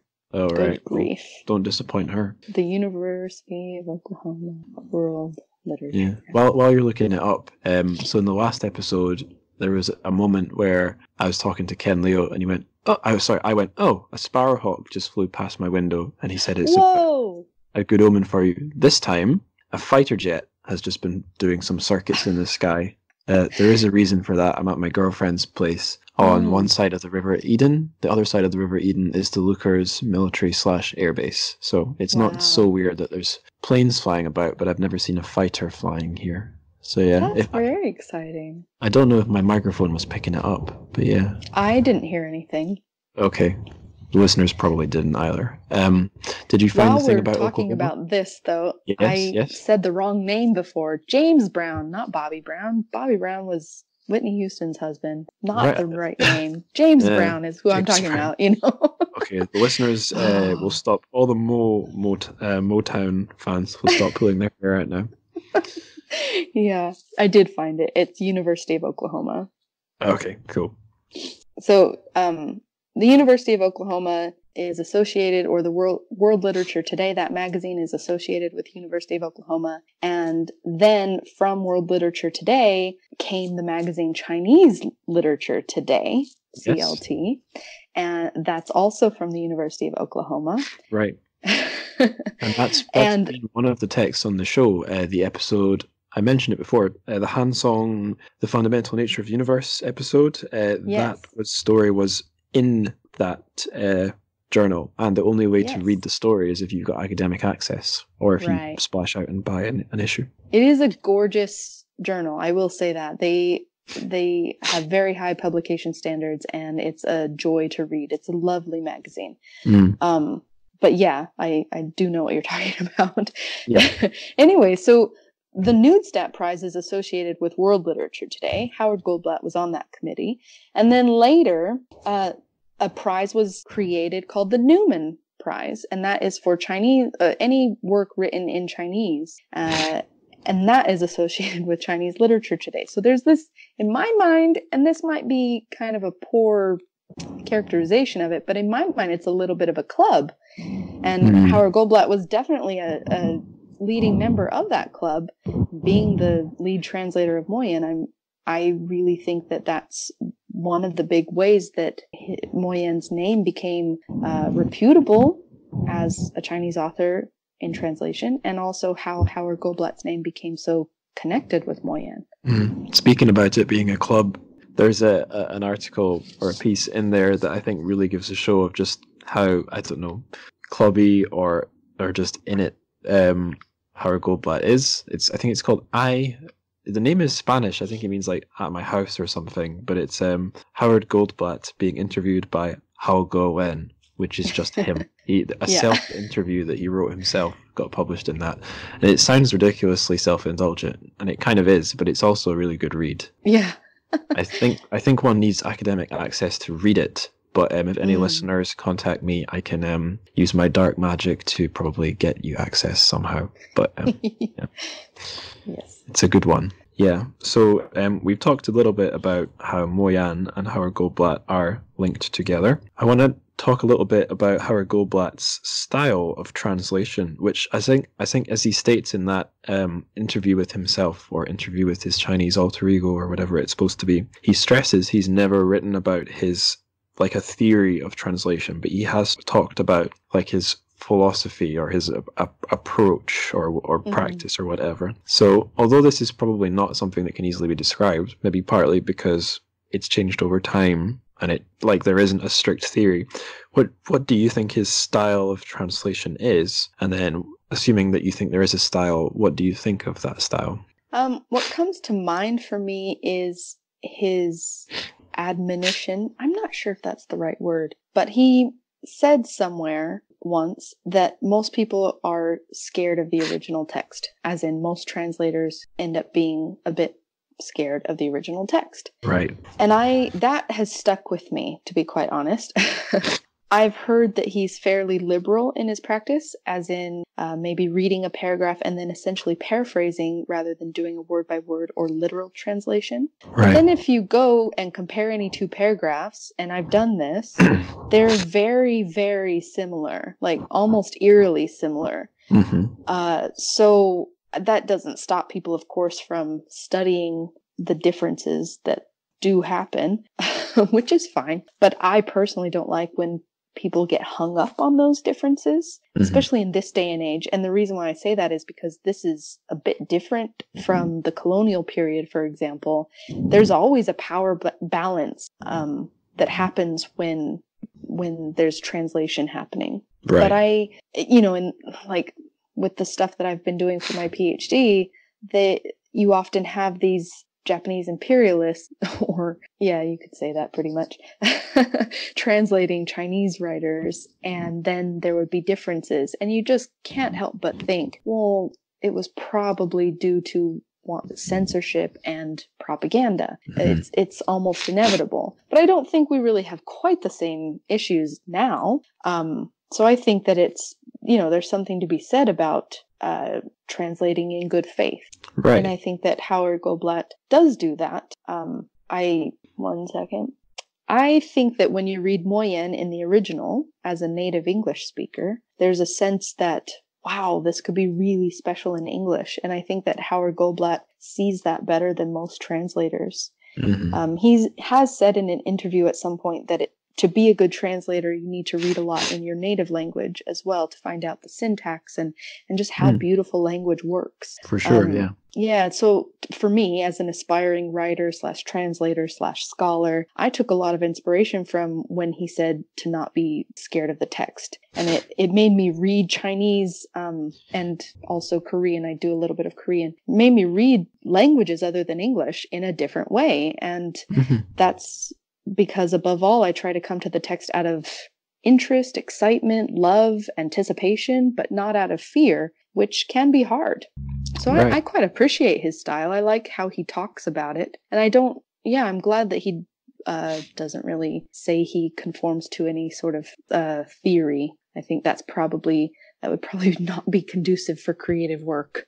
No, exactly. Yeah. So there was a piece of academic study of his translation, kind of like paragraph by paragraph or line by line, and I did find it interesting because something that kind of came up in my dissertation research and this podcast is kind of the difference of the role of the editor in China versus what I don't know about English literature or non-Chinese literature or what, but the difference in the role of the editor there versus what me and you would maybe think of a normal editor's role, where basically it seems like in the PRC, editors don't do as much. They've got way less say, less input, so or they might even, their main role might even be to help stuff be friendly for the censors, so to speak. So from a literary angle, there's not too much chopping down going on. So this study of Howard Goldblatt's translation mentioned this, how Howard Goldblatt seems to be aware, or they were speculating he's maybe aware, that the text hasn't had the level of editorial attention something being published straight from English would. So they looked at instances where he simplified stuff or got rid of repetitions,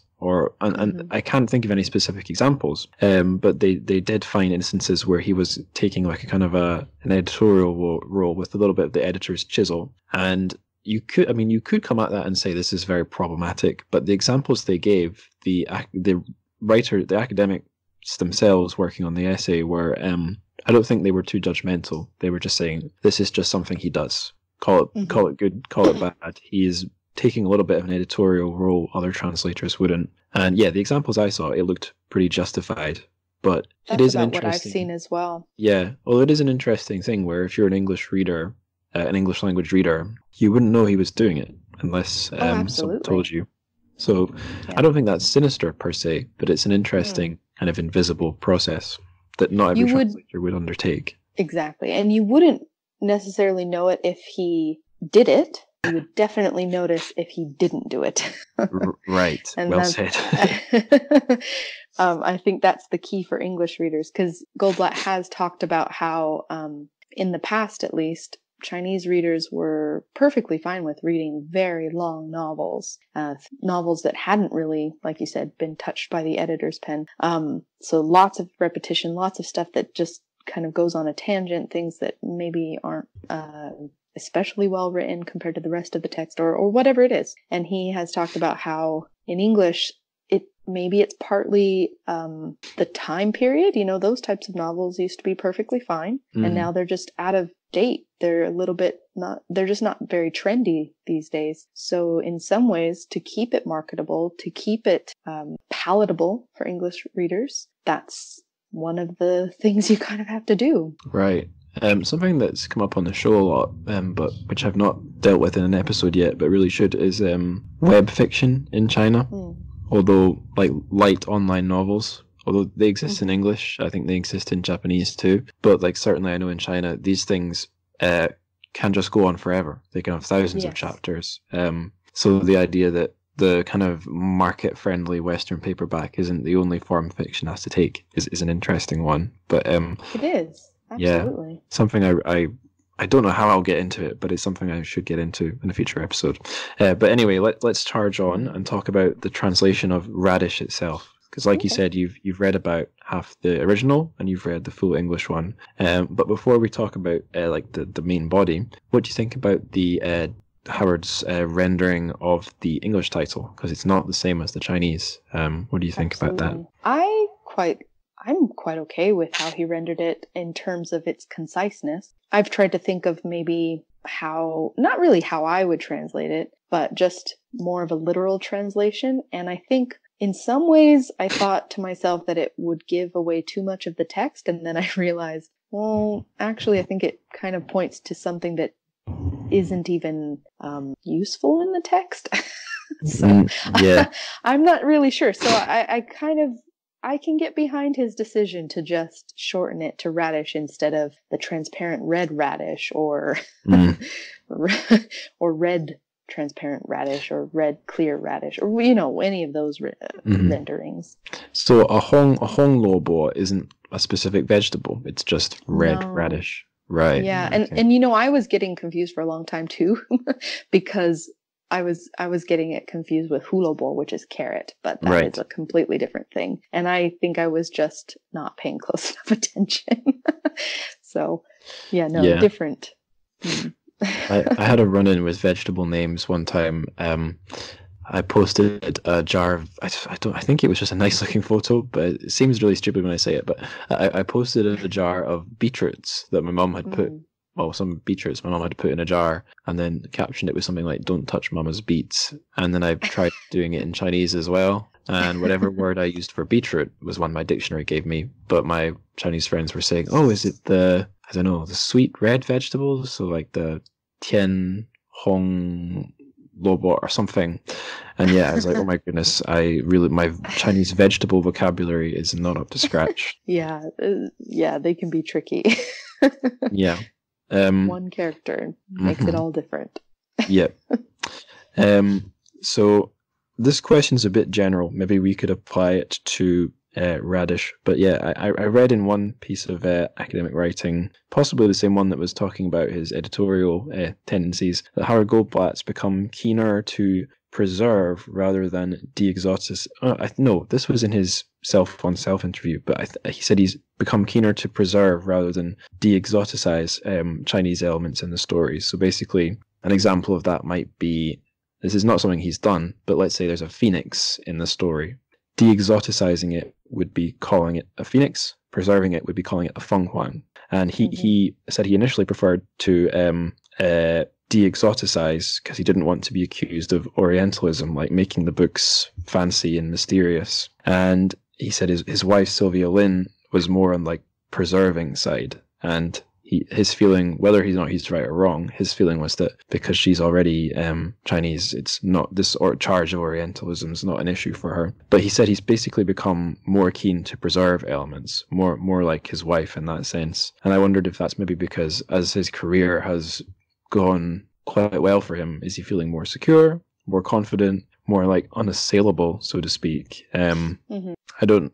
These are all just speculations. I don't know. And I've only read this one story, so I haven't even seen this progression in his own translation. So I guess what I'd ask you is, bearing in mind this translation is from 2015, do you think it matches that pattern that he became more keen on preserving stuff, or do you think it doesn't really apply here? Oh, I think it,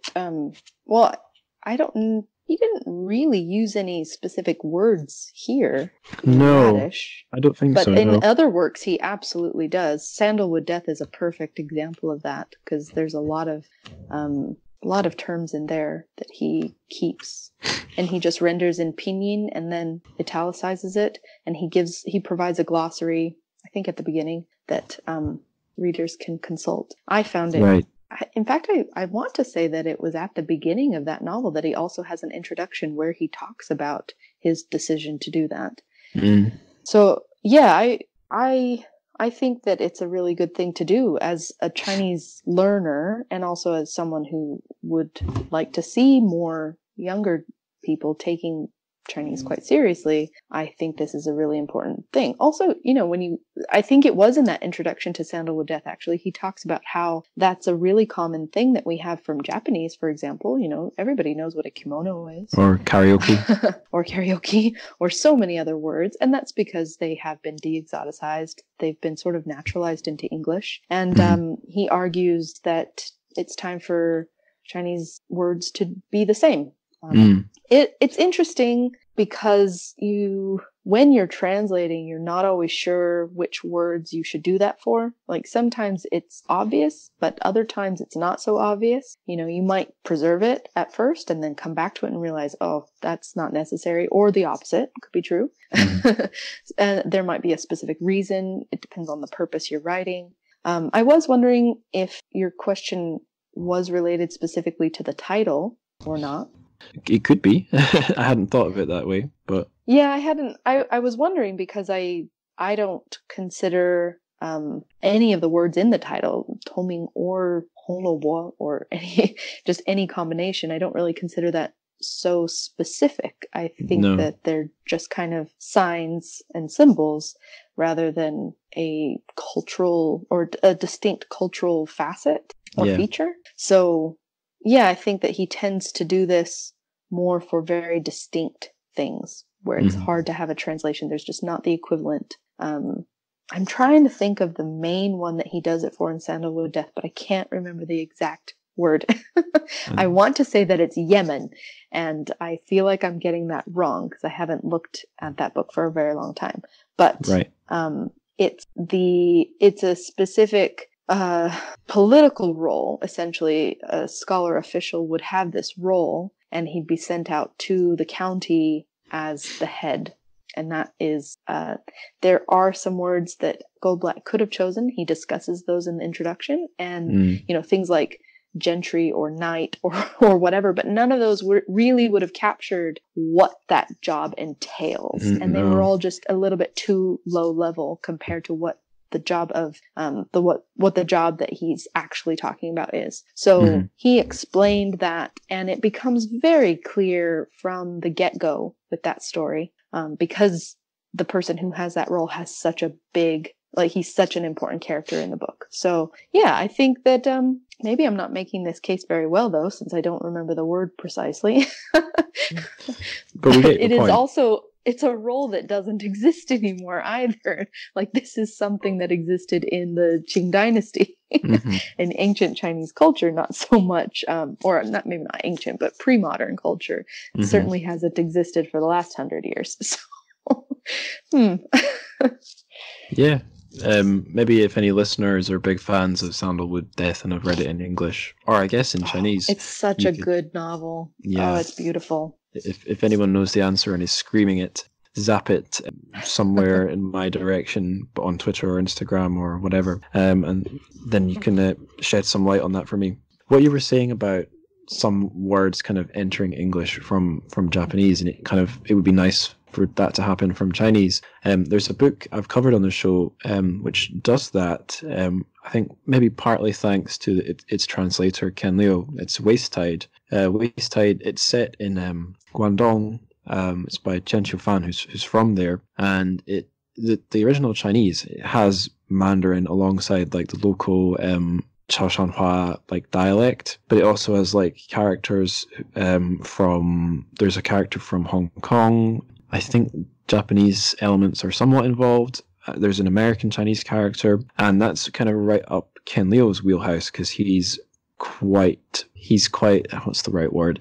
He tries to stress that within China and its region, there's an awful lot of diversity that tends to get flattened. So in the English version, there's a lot of words from East Asian languages that are italicized and preserved, and some of them are ones we would know, like Japanese words, I don't know if karaoke is in there, but a word, or maybe banzai tree or something, those ones. And there's stuff from Mandarin, like feng shui, that we might know, stuff from Cantonese that we might know, like dim sum, but then he peppers in some other new quote-unquote words which sit alongside all these other ones. And it's just an interesting kind of stew because they're not it's not like he's doing this mission just for Mandarin. It's for all the languages. Yeah, and it's just a that's small cool. it's a small element in the book, but it's true. Once you've seen it on the page a few times italicized, it is just part of the book's vocabulary, even if it's not necessarily entered English. So it's Absolutely. it's an interesting thing. One of the words that he uses in Sandalwood Death, and actually I think he doesn't use it in Radish. Oh, tell me if he uses it in Radish, because now I'm getting confused between the Chinese and English versions. But the word for father in the north is not baba or ba as you would learn it in your Chinese class. It's actually dia, and that's the word that he uses throughout Sandalwood Death. And I think, and it is the word that Mo Yan himself uses throughout all his novels because it takes place in Gaomi and Shandong. So, but yeah, it's definitely in the Chinese in Radish, but I'm not sure if it's in English. If I had the ebook, I could do a Control and F and try and find it. I think it's just father. I wonder if that's maybe because this is like a small, self-contained book, so he didn't, he didn't have room for like a vocabulary list, possibly. But I'm pretty sure it's just father, but not sure. I think the only thing that had me wondering about that was the boy's name, Hey Hai, which as reading the English book, I'm only seeing rendered in the alphabet or pinyin. And I know Hey can mean like dark or black, and Hai can mean boy, and it says right on the front, this dark-skinned boy. So does Hey Hai's name, is it like black boy in the Chinese? Well, he is called Hey Hai, and that does mean black or dark boy or dark child, but it's whether it's his actual name or just kind of a nickname is unclear. I took it to be more of a nickname than an actual name. Yeah.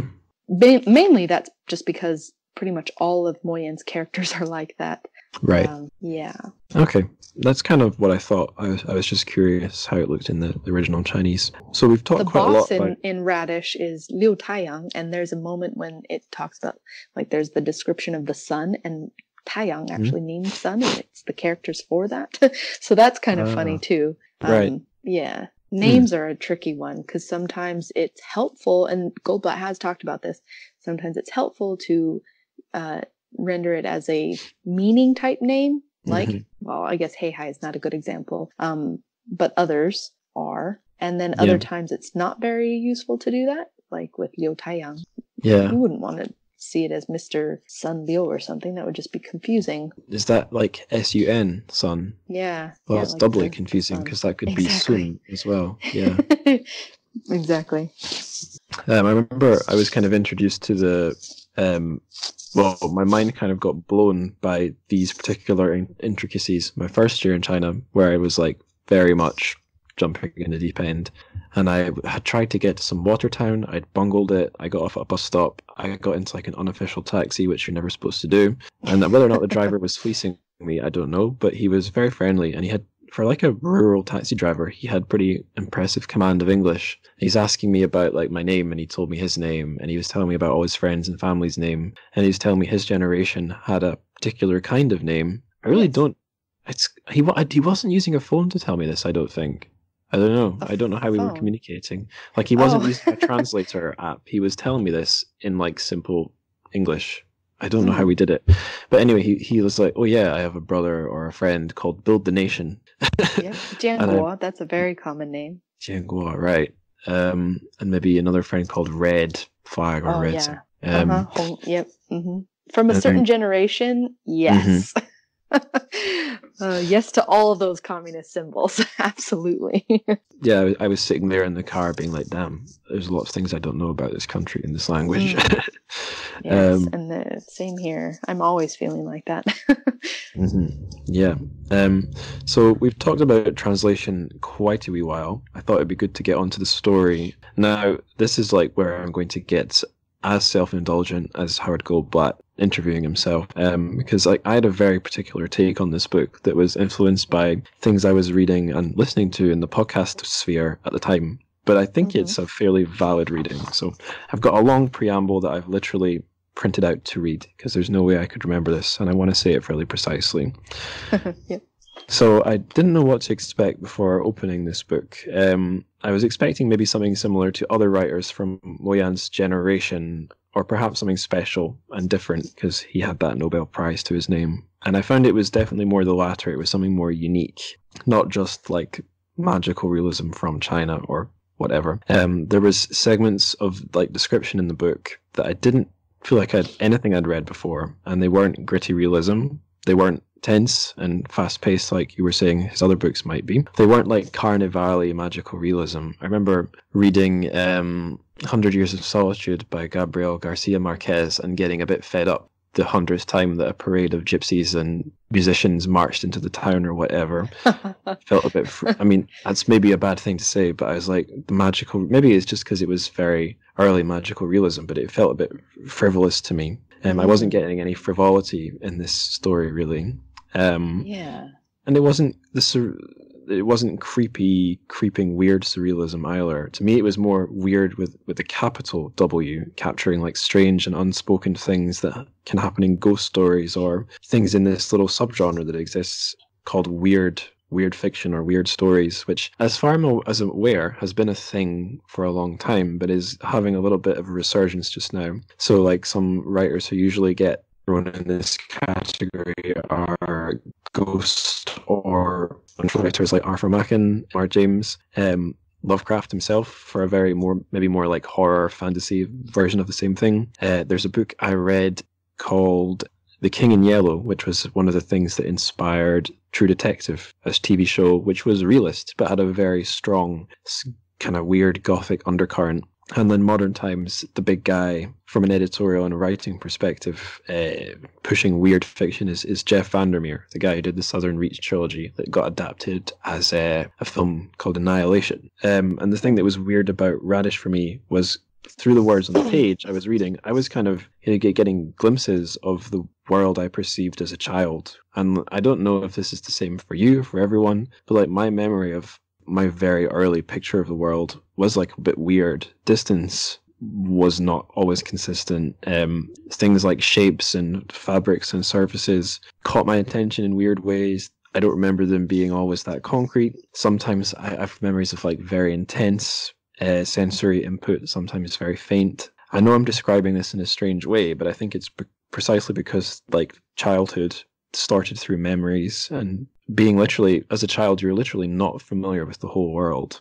Things are like kind of unprocessed, unframed, unfiltered. It's a weird, it's a weird place, and it's a weird time to remember. So one thing I did as prep for the episode, along with reading about Haragobat and Moyan and so on, was looking to see if there was any like science that would describe why I remember childhood this way, how childs view the world. And Googling that, you have to get through a lot of kind of lists and clickbait and pseudoscience-y things. But I did find some like research articles, which basically the finding of some research about the way kids' senses work is that until they're 12, but especially before 8, human being senses don't integrate. So your sight, hearing, touch, and your taste/smell, they're all kind of like different feeds. And you don't have quite as clear a picture of the world, but every sense maybe is more distinct in a way. And then by the time, even before you're an adult, by the time you're a teenager, these senses have integrated into one kind of thing that you process at the same instance. Another similar thing I found was that a study indicated that like the binocular vision we have of two eyes producing one image doesn't work as well when you're a kid. So kids weren't able to judge depth and distance as well as adults. And this might seem all really removed from Radish, but I've bookmarked 2 little sections that I'm going to try and read. Well, I'm going to read that I think get across what I'm talking about. And then once I've read those 2, I will shut up and ask you if any of this resonates for you. So where are we? Let me just find this. Right, so in this scene, Lehyla is doing some work, hammering some rocks as part of, I think, the Great Leap Forward. All this work is going on in the countryside. He's been roped into it, even though he's a small boy, but he gets a bit distracted. He grasped a rock with his left hand and raised the hammer with his right. The effort seemed to exhaust him, and the hammer dropped like a heavy object in free fall. She nearly cried out every time she saw the hammer descending towards his hand, but nothing happened. The hammer traced a wobbly arc in the air, but always landed on the rock. Lehyla's eyes were fixed on the rocks at first, but a strange sound drifted over from the river, thin and faint like nibbling fishes, now near, now far. Straining to capture it with both eyes and ears, he saw a bright gassy cloud rising from the river, which seemed to capture the oscillating hum within. His cheeks grew ruddy and an affecting smile gathered at the corners of his mouth. And then he forgets what he's doing and he hammers his own thumb. But that's one example of kind of like what might be a superpower he has, his senses, or might be some kind of poetic picture of the way this child sees the world that adults around him don't. So that's one. And here's the other where he's fixated on the river and he's gone down to the river, so to speak. On the levee, branches of the river locust stretched and intertwined. He reached up to part them with one hand, then hunched his shoulders and walked up the slope. His hand brushed against the full, ripe seed pods on the damp tips of the branches. The pungent scent of the branches assailed him. His foot bumped into something soft and warm, and he heard a chirp. Before he realized that it was a bamboo partridge, the bird had flapped its way out of the brush and landed in a jute field like a dark stone. Feeling somewhat guilty, he touched the spot where the bird had been resting with his foot. It was dry, a clump of grass that still retained the bird's warmth. From where he stood on the levee, he heard the woman and the mason shout his name. He banged on the side of his bucket, and the shouts stopped. He heard the river rushing forward brightly, and the screech of an owl on a tree somewhere in the village. His stepmother was afraid of two things, thunder and the screech of an owl. He wished there were thunder every day, and a screeching owl at his stepmother's window every night. The dew on the river locust sweated his arms, which he wiped dry on his shorts as he crossed the levee road and started down the other side. By then he'd gotten used to the dark and could see clearly, could even distinguish the subtle difference between the brown of the soil at his feet and the purple of the sweet potato leaves. He crouched down, picked up one of the sweet potatoes and tossed it into his bucket, where it rattled around. He dug some more, until he felt something drop off his finger and heard it bounce off a sweet potato leaf. Feeling his left hand with the right, he discovered that the damaged fingernail had fallen off. By now, his bucket was heavy, so he stood up and headed north. When he reached the radish field, he picked 6 in a row, twisted off the leafy tops, threw them to the ground, and tossed the radishes into his bucket. So there you go, ending on radishes. That was lovely, yeah. It's nice, isn't it? It is, and it's actually I think it would be a wonderful story to have a reading for. To be heard that read out loud, I think just it's a sensory type of novel, and I think it deserves that type of vocalization of it. Like I said before, following it this time for me was sometimes difficult, but hearing you read it, I was in it. I was good. Great. I could, yeah, absolutely. I could imagine every little detail, and it was much easier actually to hear it than it was to read it. I remember that particular section. I even had to reread that section. So it's quite interesting. And yeah, it makes sense to me. Tragedy if you skipped over that, for sure. Yes. It makes sense to me because Moyen has talked many times about just how he means his writing to be read out loud. Something I didn't know until quite recently, actually, was that in the old times, reading was not really something you did silently in Chinese.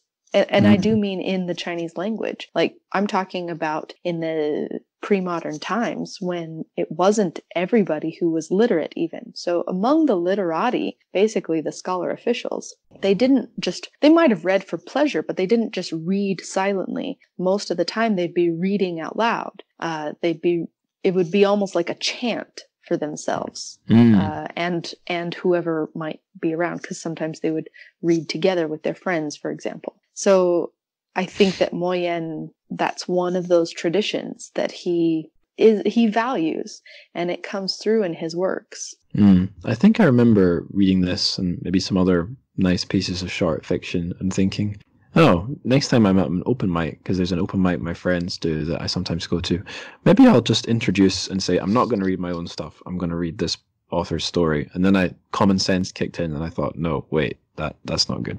Everyone will be annoyed. Let common sense go away. I would like, yeah, that would be amazing. I think you should totally do that. Yeah. And also it means you have to lose the ego of wanting to read your own stuff. But yeah, I might think about doing that, reading us. Yeah. So yeah, how about like the angle of like the weirdness? Do you think it's a weird with the big W story? So I have heard you mention that before in other episodes. Mm. And I wasn't really sure about it for a while. And I definitely wasn't sure if Moyen fit that bill. Mm-hmm. But then I started looking into it because my biggest question was, is this something that scholars have also latched onto, or is it more the lay readers who are talking about the weird, even capital W? I just wasn't sure. So, because I wasn't familiar with it at all. So I went looking around and, I can see that it comes from both sides. And that's part of what has changed my mind about magical realism. I think that, especially with Radish, I can really see why you would consider it weird, or part of the weird, let's say, style or even genre. I don't know what you'd call it. Yeah. Weirdness. It's not so much that it has to do with horror or, the supernatural or ghosts or anything like that. But I do think it just coming from that child's point of view and having it be a little bit disconnected from the wider world, I think it just puts it into a different space, if not time even. Yeah.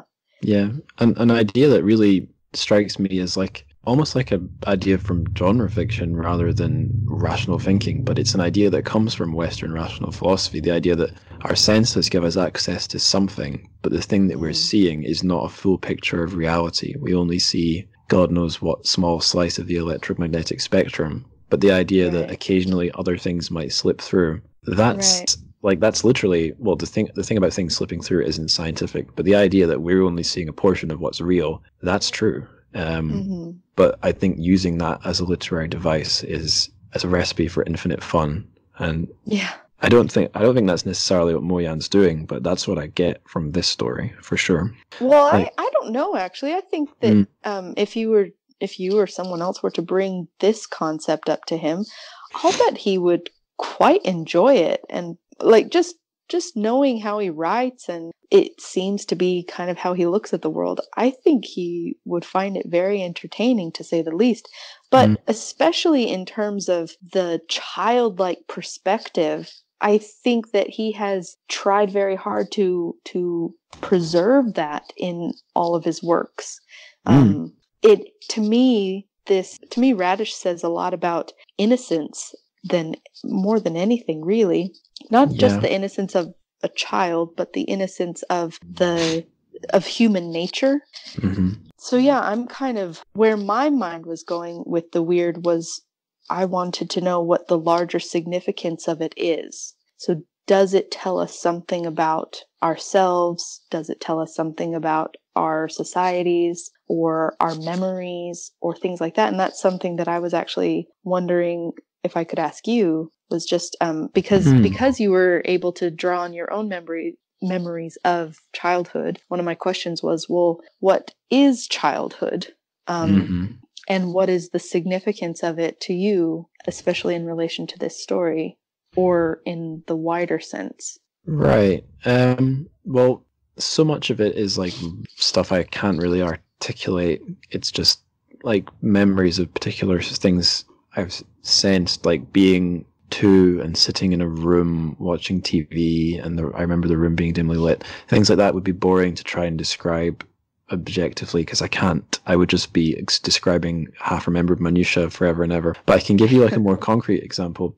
Have you ever seen it's kind of like a meme or a graphic that's been created of, it's a picture of the man who would run alongside your car when as a kid you would look out the window and some kids would imagine a man running alongside it. Did you ever do that as a child? I can picture it in my mind. I'm not sure if I did that, but I can picture it. Whenever I was sat in the back of a car on a motorway when we were going fast, I would imagine some kind of person running alongside and jumping over obstacles. Or interesting, or as a kid in P1, I could really clearly picture little Sonic the Hedgehog running along the tops of the boards that were on the wall and using the whole thing as an obstacle course. And there was a thing I would do, which I'm not saying this is me, but do you know about synesthesia? No. Okay, so synesthesia is a thing where particular people have some crossover between their different senses. So to give you one example, I have a friend who had it as a kid. It's faded as he's grown up. But whenever he gets high on the old herbal cigarettes and he listens to music, he can see the music. Interesting. Which you'd never, I can't, until you've done that, how the hell would you try and imagine visualizing it? Right. Yeah. And as a kid, like, I think he had one of the more classic synesthesias, like the most, I don't know, like the equivalent of being allergic to dog hair or cat hair in synesthesia is having colors assigned for certain numbers and letters. So, for example, one person with synesthesia, the letter R will always be blue. For another person with synesthesia, it'll always be black. But the associations are fixed. And as a kid, I remember having, like, halfway towards that, my brain really wanted to particular numbers and letters to be particular colors, but it never quite set. And I have memories of that feeling, but that feeling is gone. I can only pretend I have that now. And I did meet a kid at Shanghai High School, a kid who I was helping write an essay for a university application, and she mentioned that she had synesthesia. And I said, do you really? Or have you made that up to be interesting? And she's like, no, I really do. Write your name and I'll tell you what color it is. And she did. And she's like, orange, blue, white. But yeah, wow. That's fascinating. So that would probably be a case of kids seeing things that aren't actually there. Yeah. But I'm really... This makes me think of Moyen's use of color, because he's always using colors, and he does tend to use the colors red and green a lot. Right. They come out in unexpected places and some expected places, but they are there constantly. Mm-hmm. Well, I think when we're old, just whether you want to use fancy academic words like filtered or integrated, but we take everything for granted. And as a kid, nothing is for granted, or there's no reason why things happen. Why is the sky blue? Because it is blue. Why not fixate on the color of the sky? Why not fixate on the clouds? Because you don't know why they're there, and they might be gone one minute, here one minute, gone the next. Exactly. But yeah, I'm getting into mysticism now. Well, but as you were talking, I was thinking about what it would look like to have those descriptions in fiction. And I feel in some ways like they would look very modernist, very stream of conscious, but slightly different because they'd be a bit disconnected in a more childlike manner, very image heavy, right? Yeah. And it like, for example, you were talking about being in the car, seeing someone, just imagining someone running alongside. Every time it rained, I used to imagine the windshield wipers as, when they would go across to the left, that would mean that the right one would steal tomatoes out of the garden. And then if he'd go to the right, it would be the left one chasing the one out of the garden. I remember being really fixated on windscreen wipers as a kid. Not with your specific tomato-based idea, but I was very fixated on the little triangle in the bottom that they wouldn't touch. And I was waiting for them to wipe that away. And of course, it actually really annoyed me that the one on the left never could quite catch the one on the right, because the one on the right would always just be right, just too far ahead. But that also kept me fixated. If I were to describe that in a fictional piece, like you said, it might just come across as minutia. It might perhaps be meaningless without some wider context going on. I'm going to pause real fast. Now I can go back to it. So I think what makes Moyen's work so interesting and probably significant is that he has that minutia and he has that childlike sense of wonder and sometimes confusion about the world. And it's taking place in these really radical conditions often. Right. Radish is actually a really cool story in that there's nothing too political about it. Like, life and death are wearing me out. That's a very politically heavy story as well. It's an epic novel, and it's a historic epic novel because it takes place during the Cultural Revolution, and actually before. It takes place through the whole 100 years of the 20th century, really. A crazy time in China. Exactly. And it's wonderful for so many reasons, but it doesn't, it cannot really be read outside of history. Right. Radish, I think, has a little bit of an advantage in that it's not really, the context, where it's happening, but in some ways, especially reading the translation, it really could happen on any farm. Yeah. I mean, there's a lot of because, industrial stuff going on, but you don't need to know yes, why. It's not essential. exactly. I guess partly I found that reading the translation, I was finding it kind of hard to imagine what the characters looked like, which might be a good thing. In my mind, they just weren't coming out as Chinese. And I'm not sure why, which is not a bad thing. But I think it had to do with language and just the fact that it's not a very long story. You know, as you said, it's a novella. It's not very long. So unlike some of his epic novels, you don't really get the time to go into the character and really imagine each character in their home setting, for example. You just kind of get these snapshots or these frames, and I think within those frames, the characters like the mason and the blacksmith and Judza, they're described beautifully. I do love them. They're characterized fully. But for me, for whatever reason, reading the English translation, I just wasn't picturing Chinese people. And I don't know why. I was trying to, but I couldn't. And part of it, I think, was because of the very down-to-earth language. You know, when the when the supervisor and also the Mr. Liu, when they shout at people and they inevitably swear, I can't help but think of my own family, my own family background, because I come from farmers. Like I said, I grew up in rural Arizona, you know. And I remember my dad saying once that, we also grew up in a really religious family where swearing is not really a good thing to do. You know, it's quite taboo. But I remember my dad saying, well, I know we're not supposed to swear, but it's, you know, it's damn hard to raise cattle without swearing. He's going to hell for that one. Or he said something like, it's hard to it's flipping hard do with cattle. Yeah, something like that. Yeah, that's funny.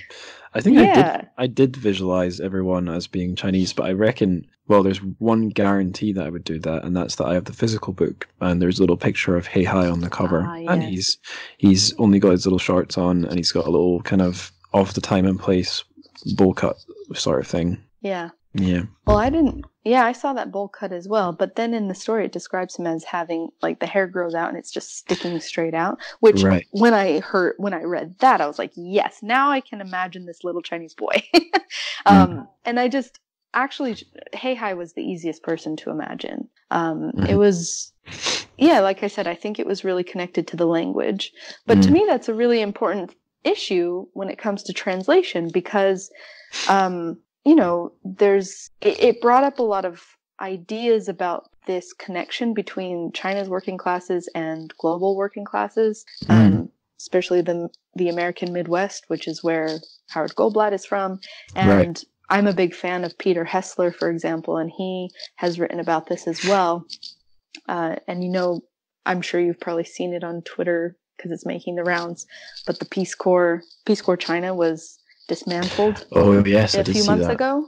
And Peter Hessler wrote a piece about it, and in it he was talking about how one of the best things about it was connecting these working class kids from the US with working class families in China. Just for them to get to know each other is such a cool thing to do, and it really is. I really do think it is, and I think that's one of the appeals of Moyen's literature, is there are still a lot of people out there who are in the working class, who are out in doing industrial jobs or farmers. There are, you know, doing very, like, break-back labor? Back-breaking. Back-breaking labor. And I think people who have that experience, or who, like me, have kind of grown up in that atmosphere with family members who have had that experience, it appeals to us. If Moyen is writing about his sense of home, that's a surefire way to kind of kindle other people's sense of home. And I definitely felt it for me. I mean, I grew up in a place where there are no trees for miles. I mean, it's just flat and brown, and there are dunes, there are mesas, but there aren't really trees, so to speak. And mountains are there, but they're very far away. So there's that scene at the beginning where he sees these clouds rolling in, and I could just picture that. You know, it was really visceral for me, and so many of those moments in the story.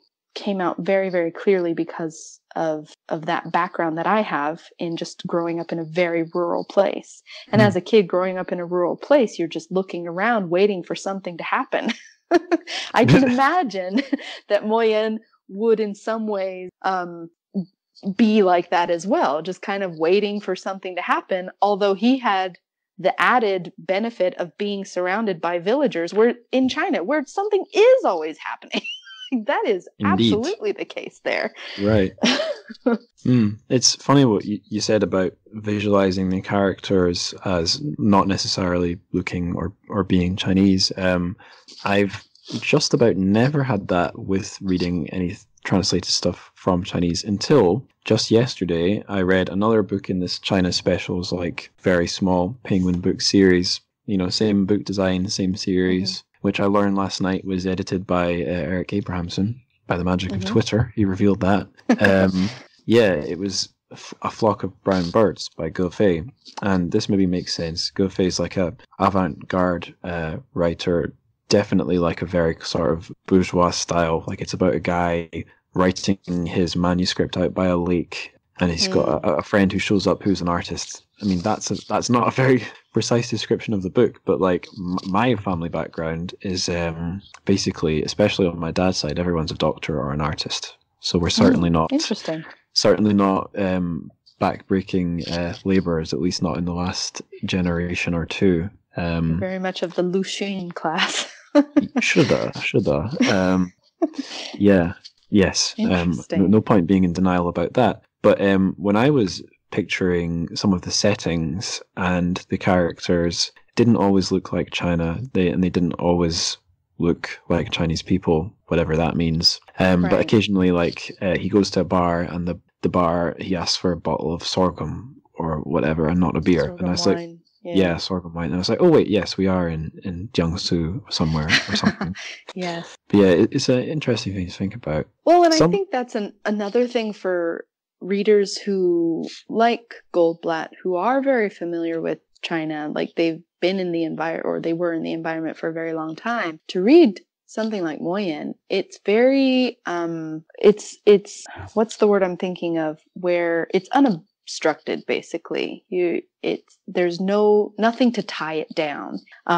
It's very, very down to earth though. And sometimes you can, as a foreigner, when you're in a Chinese speaking environment, you can kind of feel disattached from what's happening, especially if you don't know the language.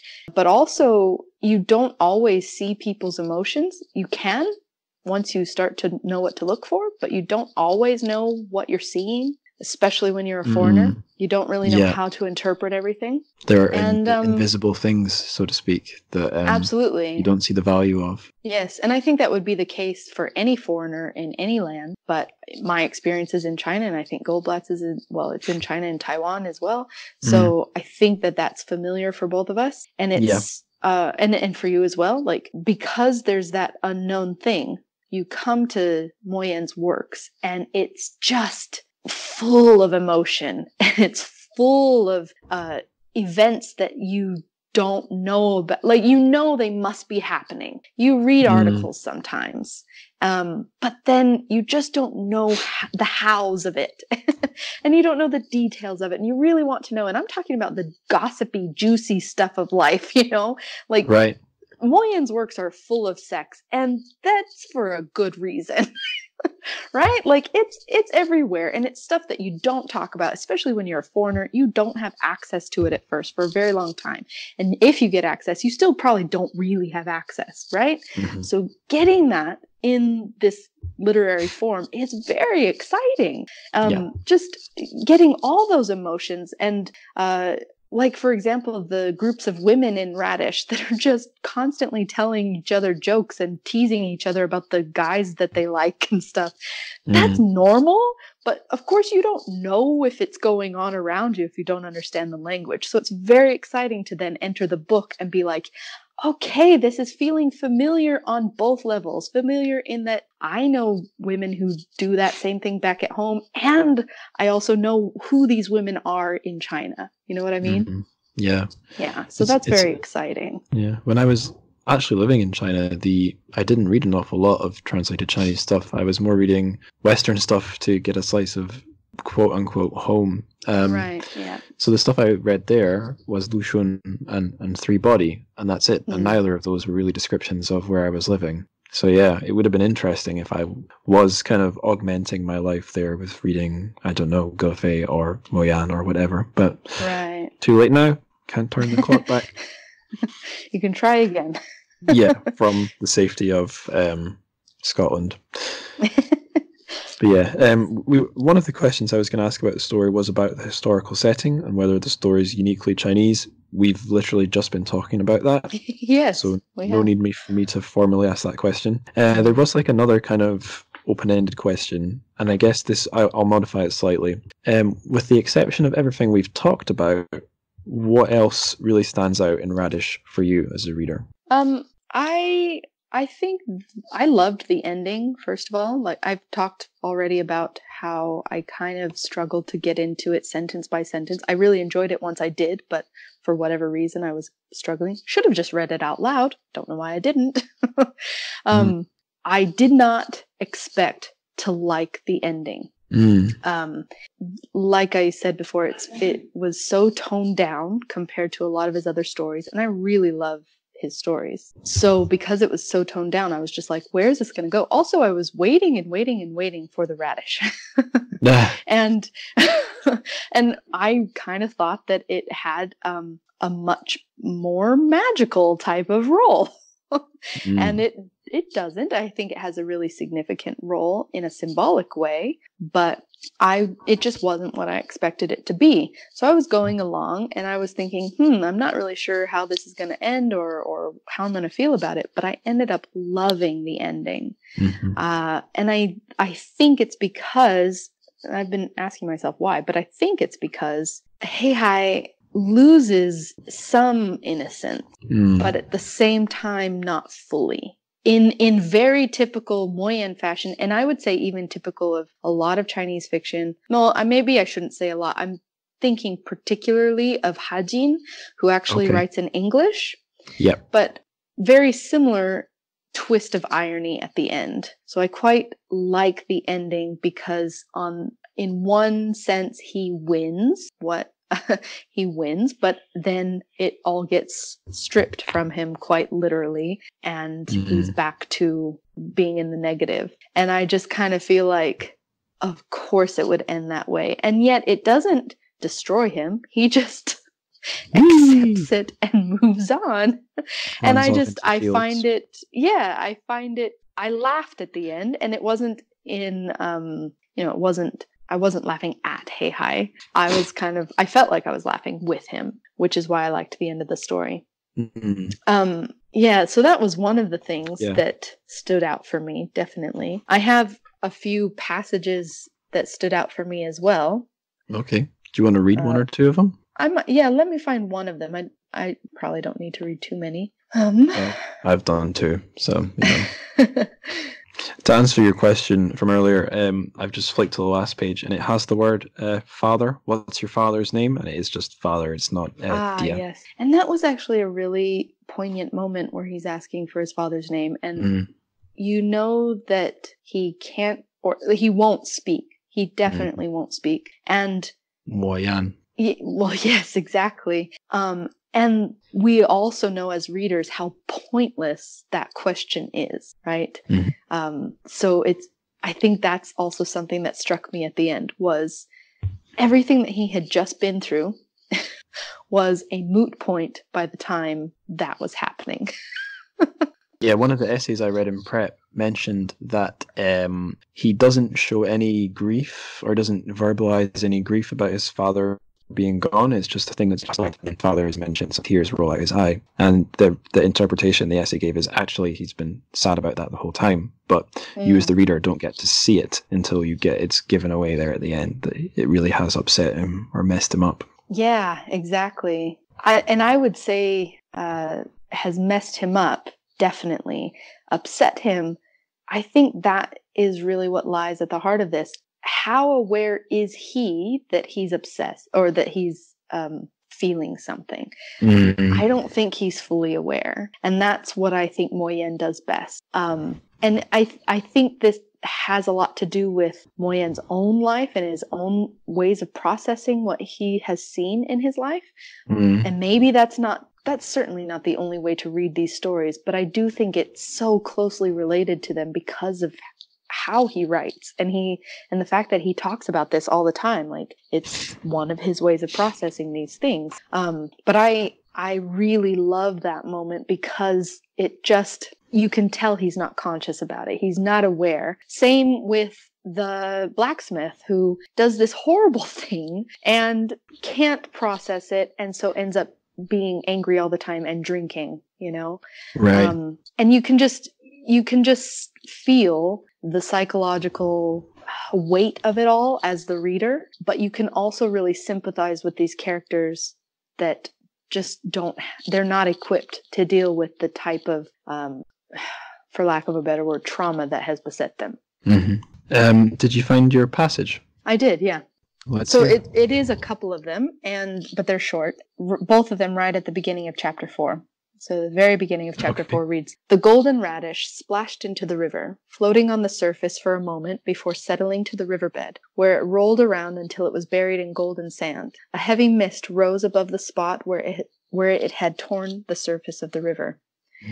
In the early morning hours, the mist covered the valley. The river sobbed beneath it." And then it starts to talk about these ducks. And I love this depiction of the ducks so much. So, in this first bit that I read, it's the landscape. There's the color. The golden radish is mirrored by the golden sand. So we really get a sense of this early morning mist and the kind of the ethos or the pathos of it. But then we get this picture of the ducks and they're swimming around and they're watching the old man carrying the bedding.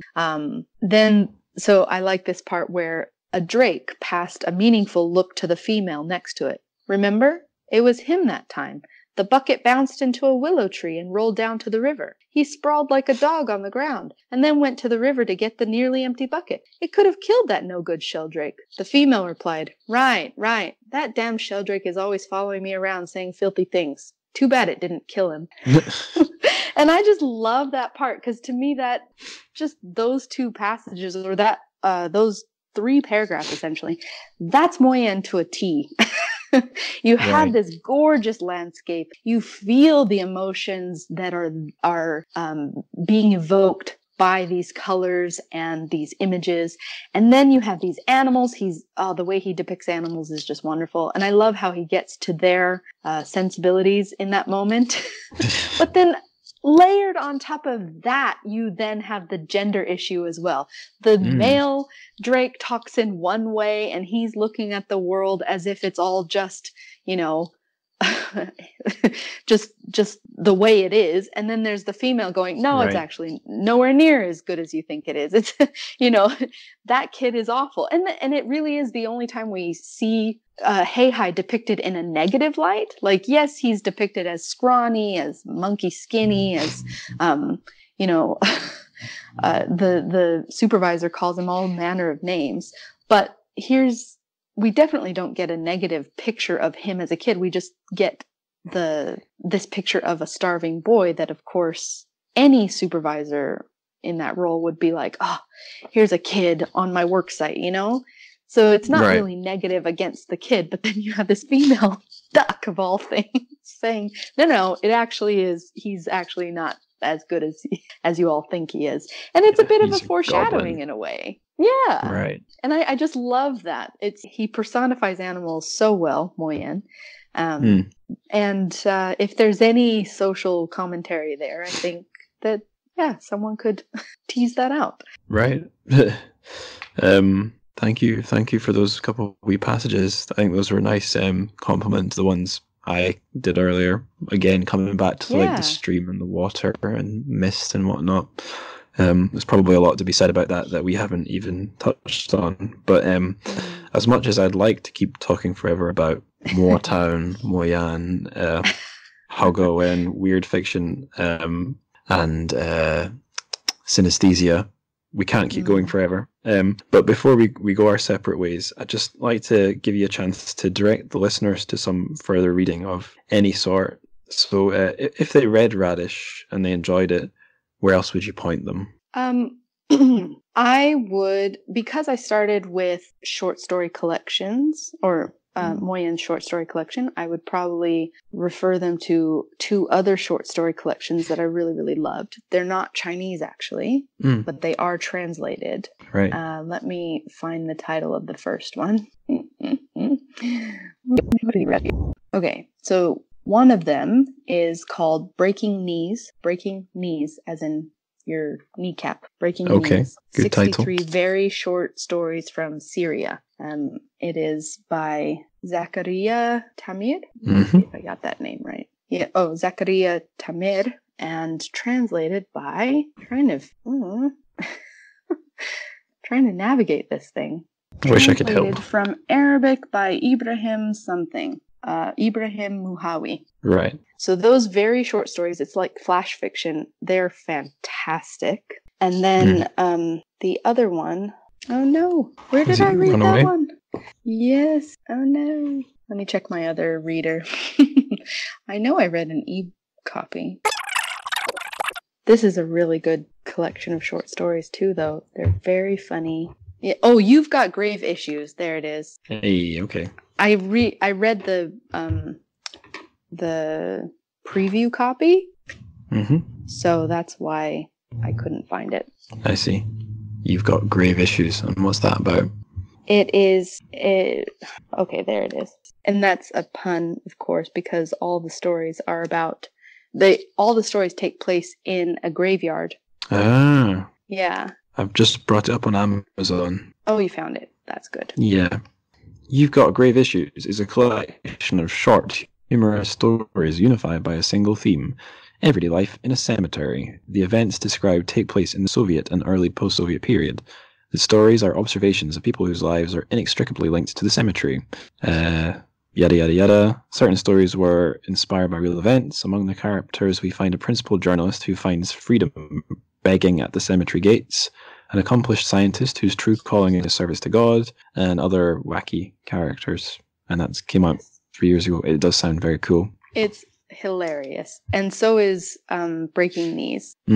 Like, all the stories are also very poignant in their own ways, but they are very funny, and they are kind of the same style, I would say, or at least some of the same themes and emotions that Moyen's short stories evoke as well. A lot of interesting imagery. There's a little bit about ghosts. Yes. Yes, please. And of course, taking place in a graveyard. And the ones from Syria are also they're mostly to do with human relationships, but still, strange stuff happens, you know? Oh, that's life. Exactly. I mean, there is some political stuff in there that you could talk about, but putting that aside, it's just, that's just life. And the taboo stuff is sometimes what we should talk about more.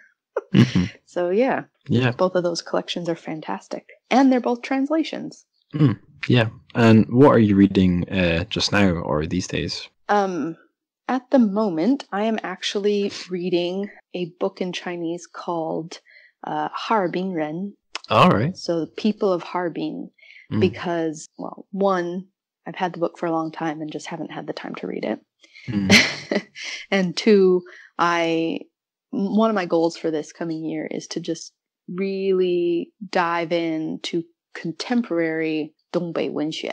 And because I've started a professional website where I talk more about my research, but there's a part in it where I would like to do some more translations or just some more reviews of books or short stories. I really like short stories in English about Dongbei literature, because really it's not something that people talk about. Like, it's only becoming, I shouldn't say it's only becoming anything, but among English scholars, it's just not really in the minds. Entering the academic consciousness or something like that. Right. Yeah, exactly. Yeah. And I realized I've been a little bit lax in my duties. I forgot to leave a question asking for, like, if you've got any of your platform or platforms or work that you'd like to promote. So I guess, first of all, what's this Tòumíngde Hóngluóbo website? It sounds really interesting.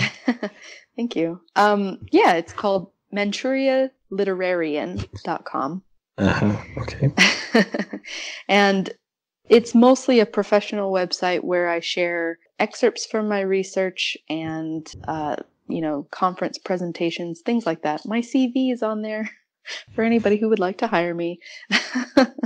But I will also put more of my creative work as well, which also has to do with Tòumíngde. I'm a little obsessed, or as I like to say, I'm endlessly entertained by it. So yeah, obsessions are the right things to chase. That's what this podcast has kind of been, and it's led to all sorts of cool things. I've just opened up the website now. It's lovely. It looks really nice. Oh, thank you. I appreciate that. So that's fantastic. Yeah, that's what I'm doing right now. But anybody can just follow me on Twitter as well if you don't want to go to the website. And what's your Twitter handle?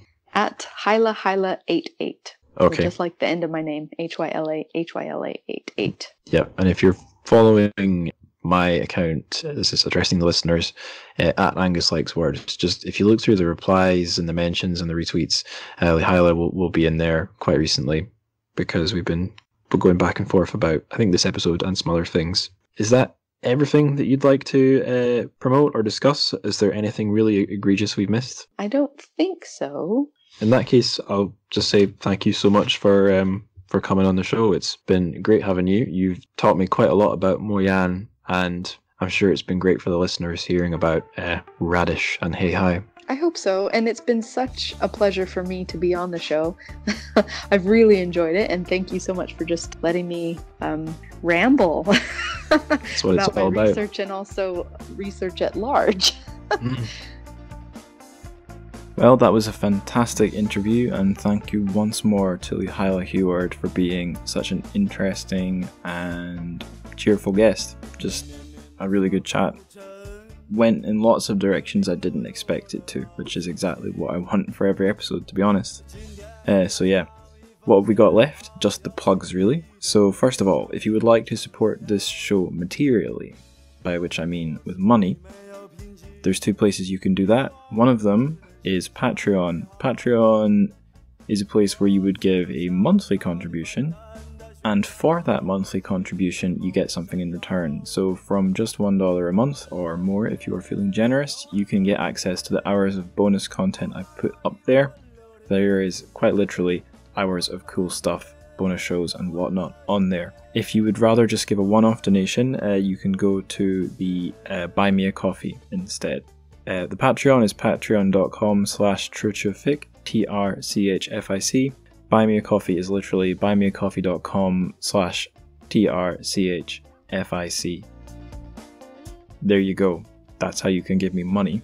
If you would like to get something for free, then good news. You can go have a look at the trchfic map, where I've put up the settings and authors' hometowns for every author we've covered, including Mr. Moyan and his township of Gaomi. So you'll find a link to that in the show notes. Or if you're adventurous and you'd like to type the URL into your browser, it is dustsymbols.com. Sorry, it's not. It's dustsymbols.tumblr.com/trchfic No spaces, no hyphens, just trchfic map. And yeah, it's a cool thing. Check it out. If you'd like to contact me, the two best places to do that are Twitter and Instagram. Twitter is a great place to DM me or spread the word about the show by retweeting me. My Twitter handle is Angus Likes Words. That's my Twitter. If you'd like to reach out to the podcast on Instagram, the podcast has an official Instagram account. It's at trchfic, TRCHFIC. And I'd just like to plug the wee group chats that we've got going on there. So Instagram took away my power to use its very handy join chat sticker, but you can still manually make group chats, and that's exactly what I've done for Moyan. I've made a Moyan group chat called Motown, which, it's as cool as it sounds, and cool people such as me and Dylan Levi King are already there. And there already are a couple other group chats going. There's a Sanma one that I created for the episode on Stories of the Sahara. And there's a Chinese sci-fi one, which, if you're not in there, why not? It's the coolest group chat on Instagram, period. To join any of those, zap at Trutrific a message and I'll be able to invite you into them. That's how that works.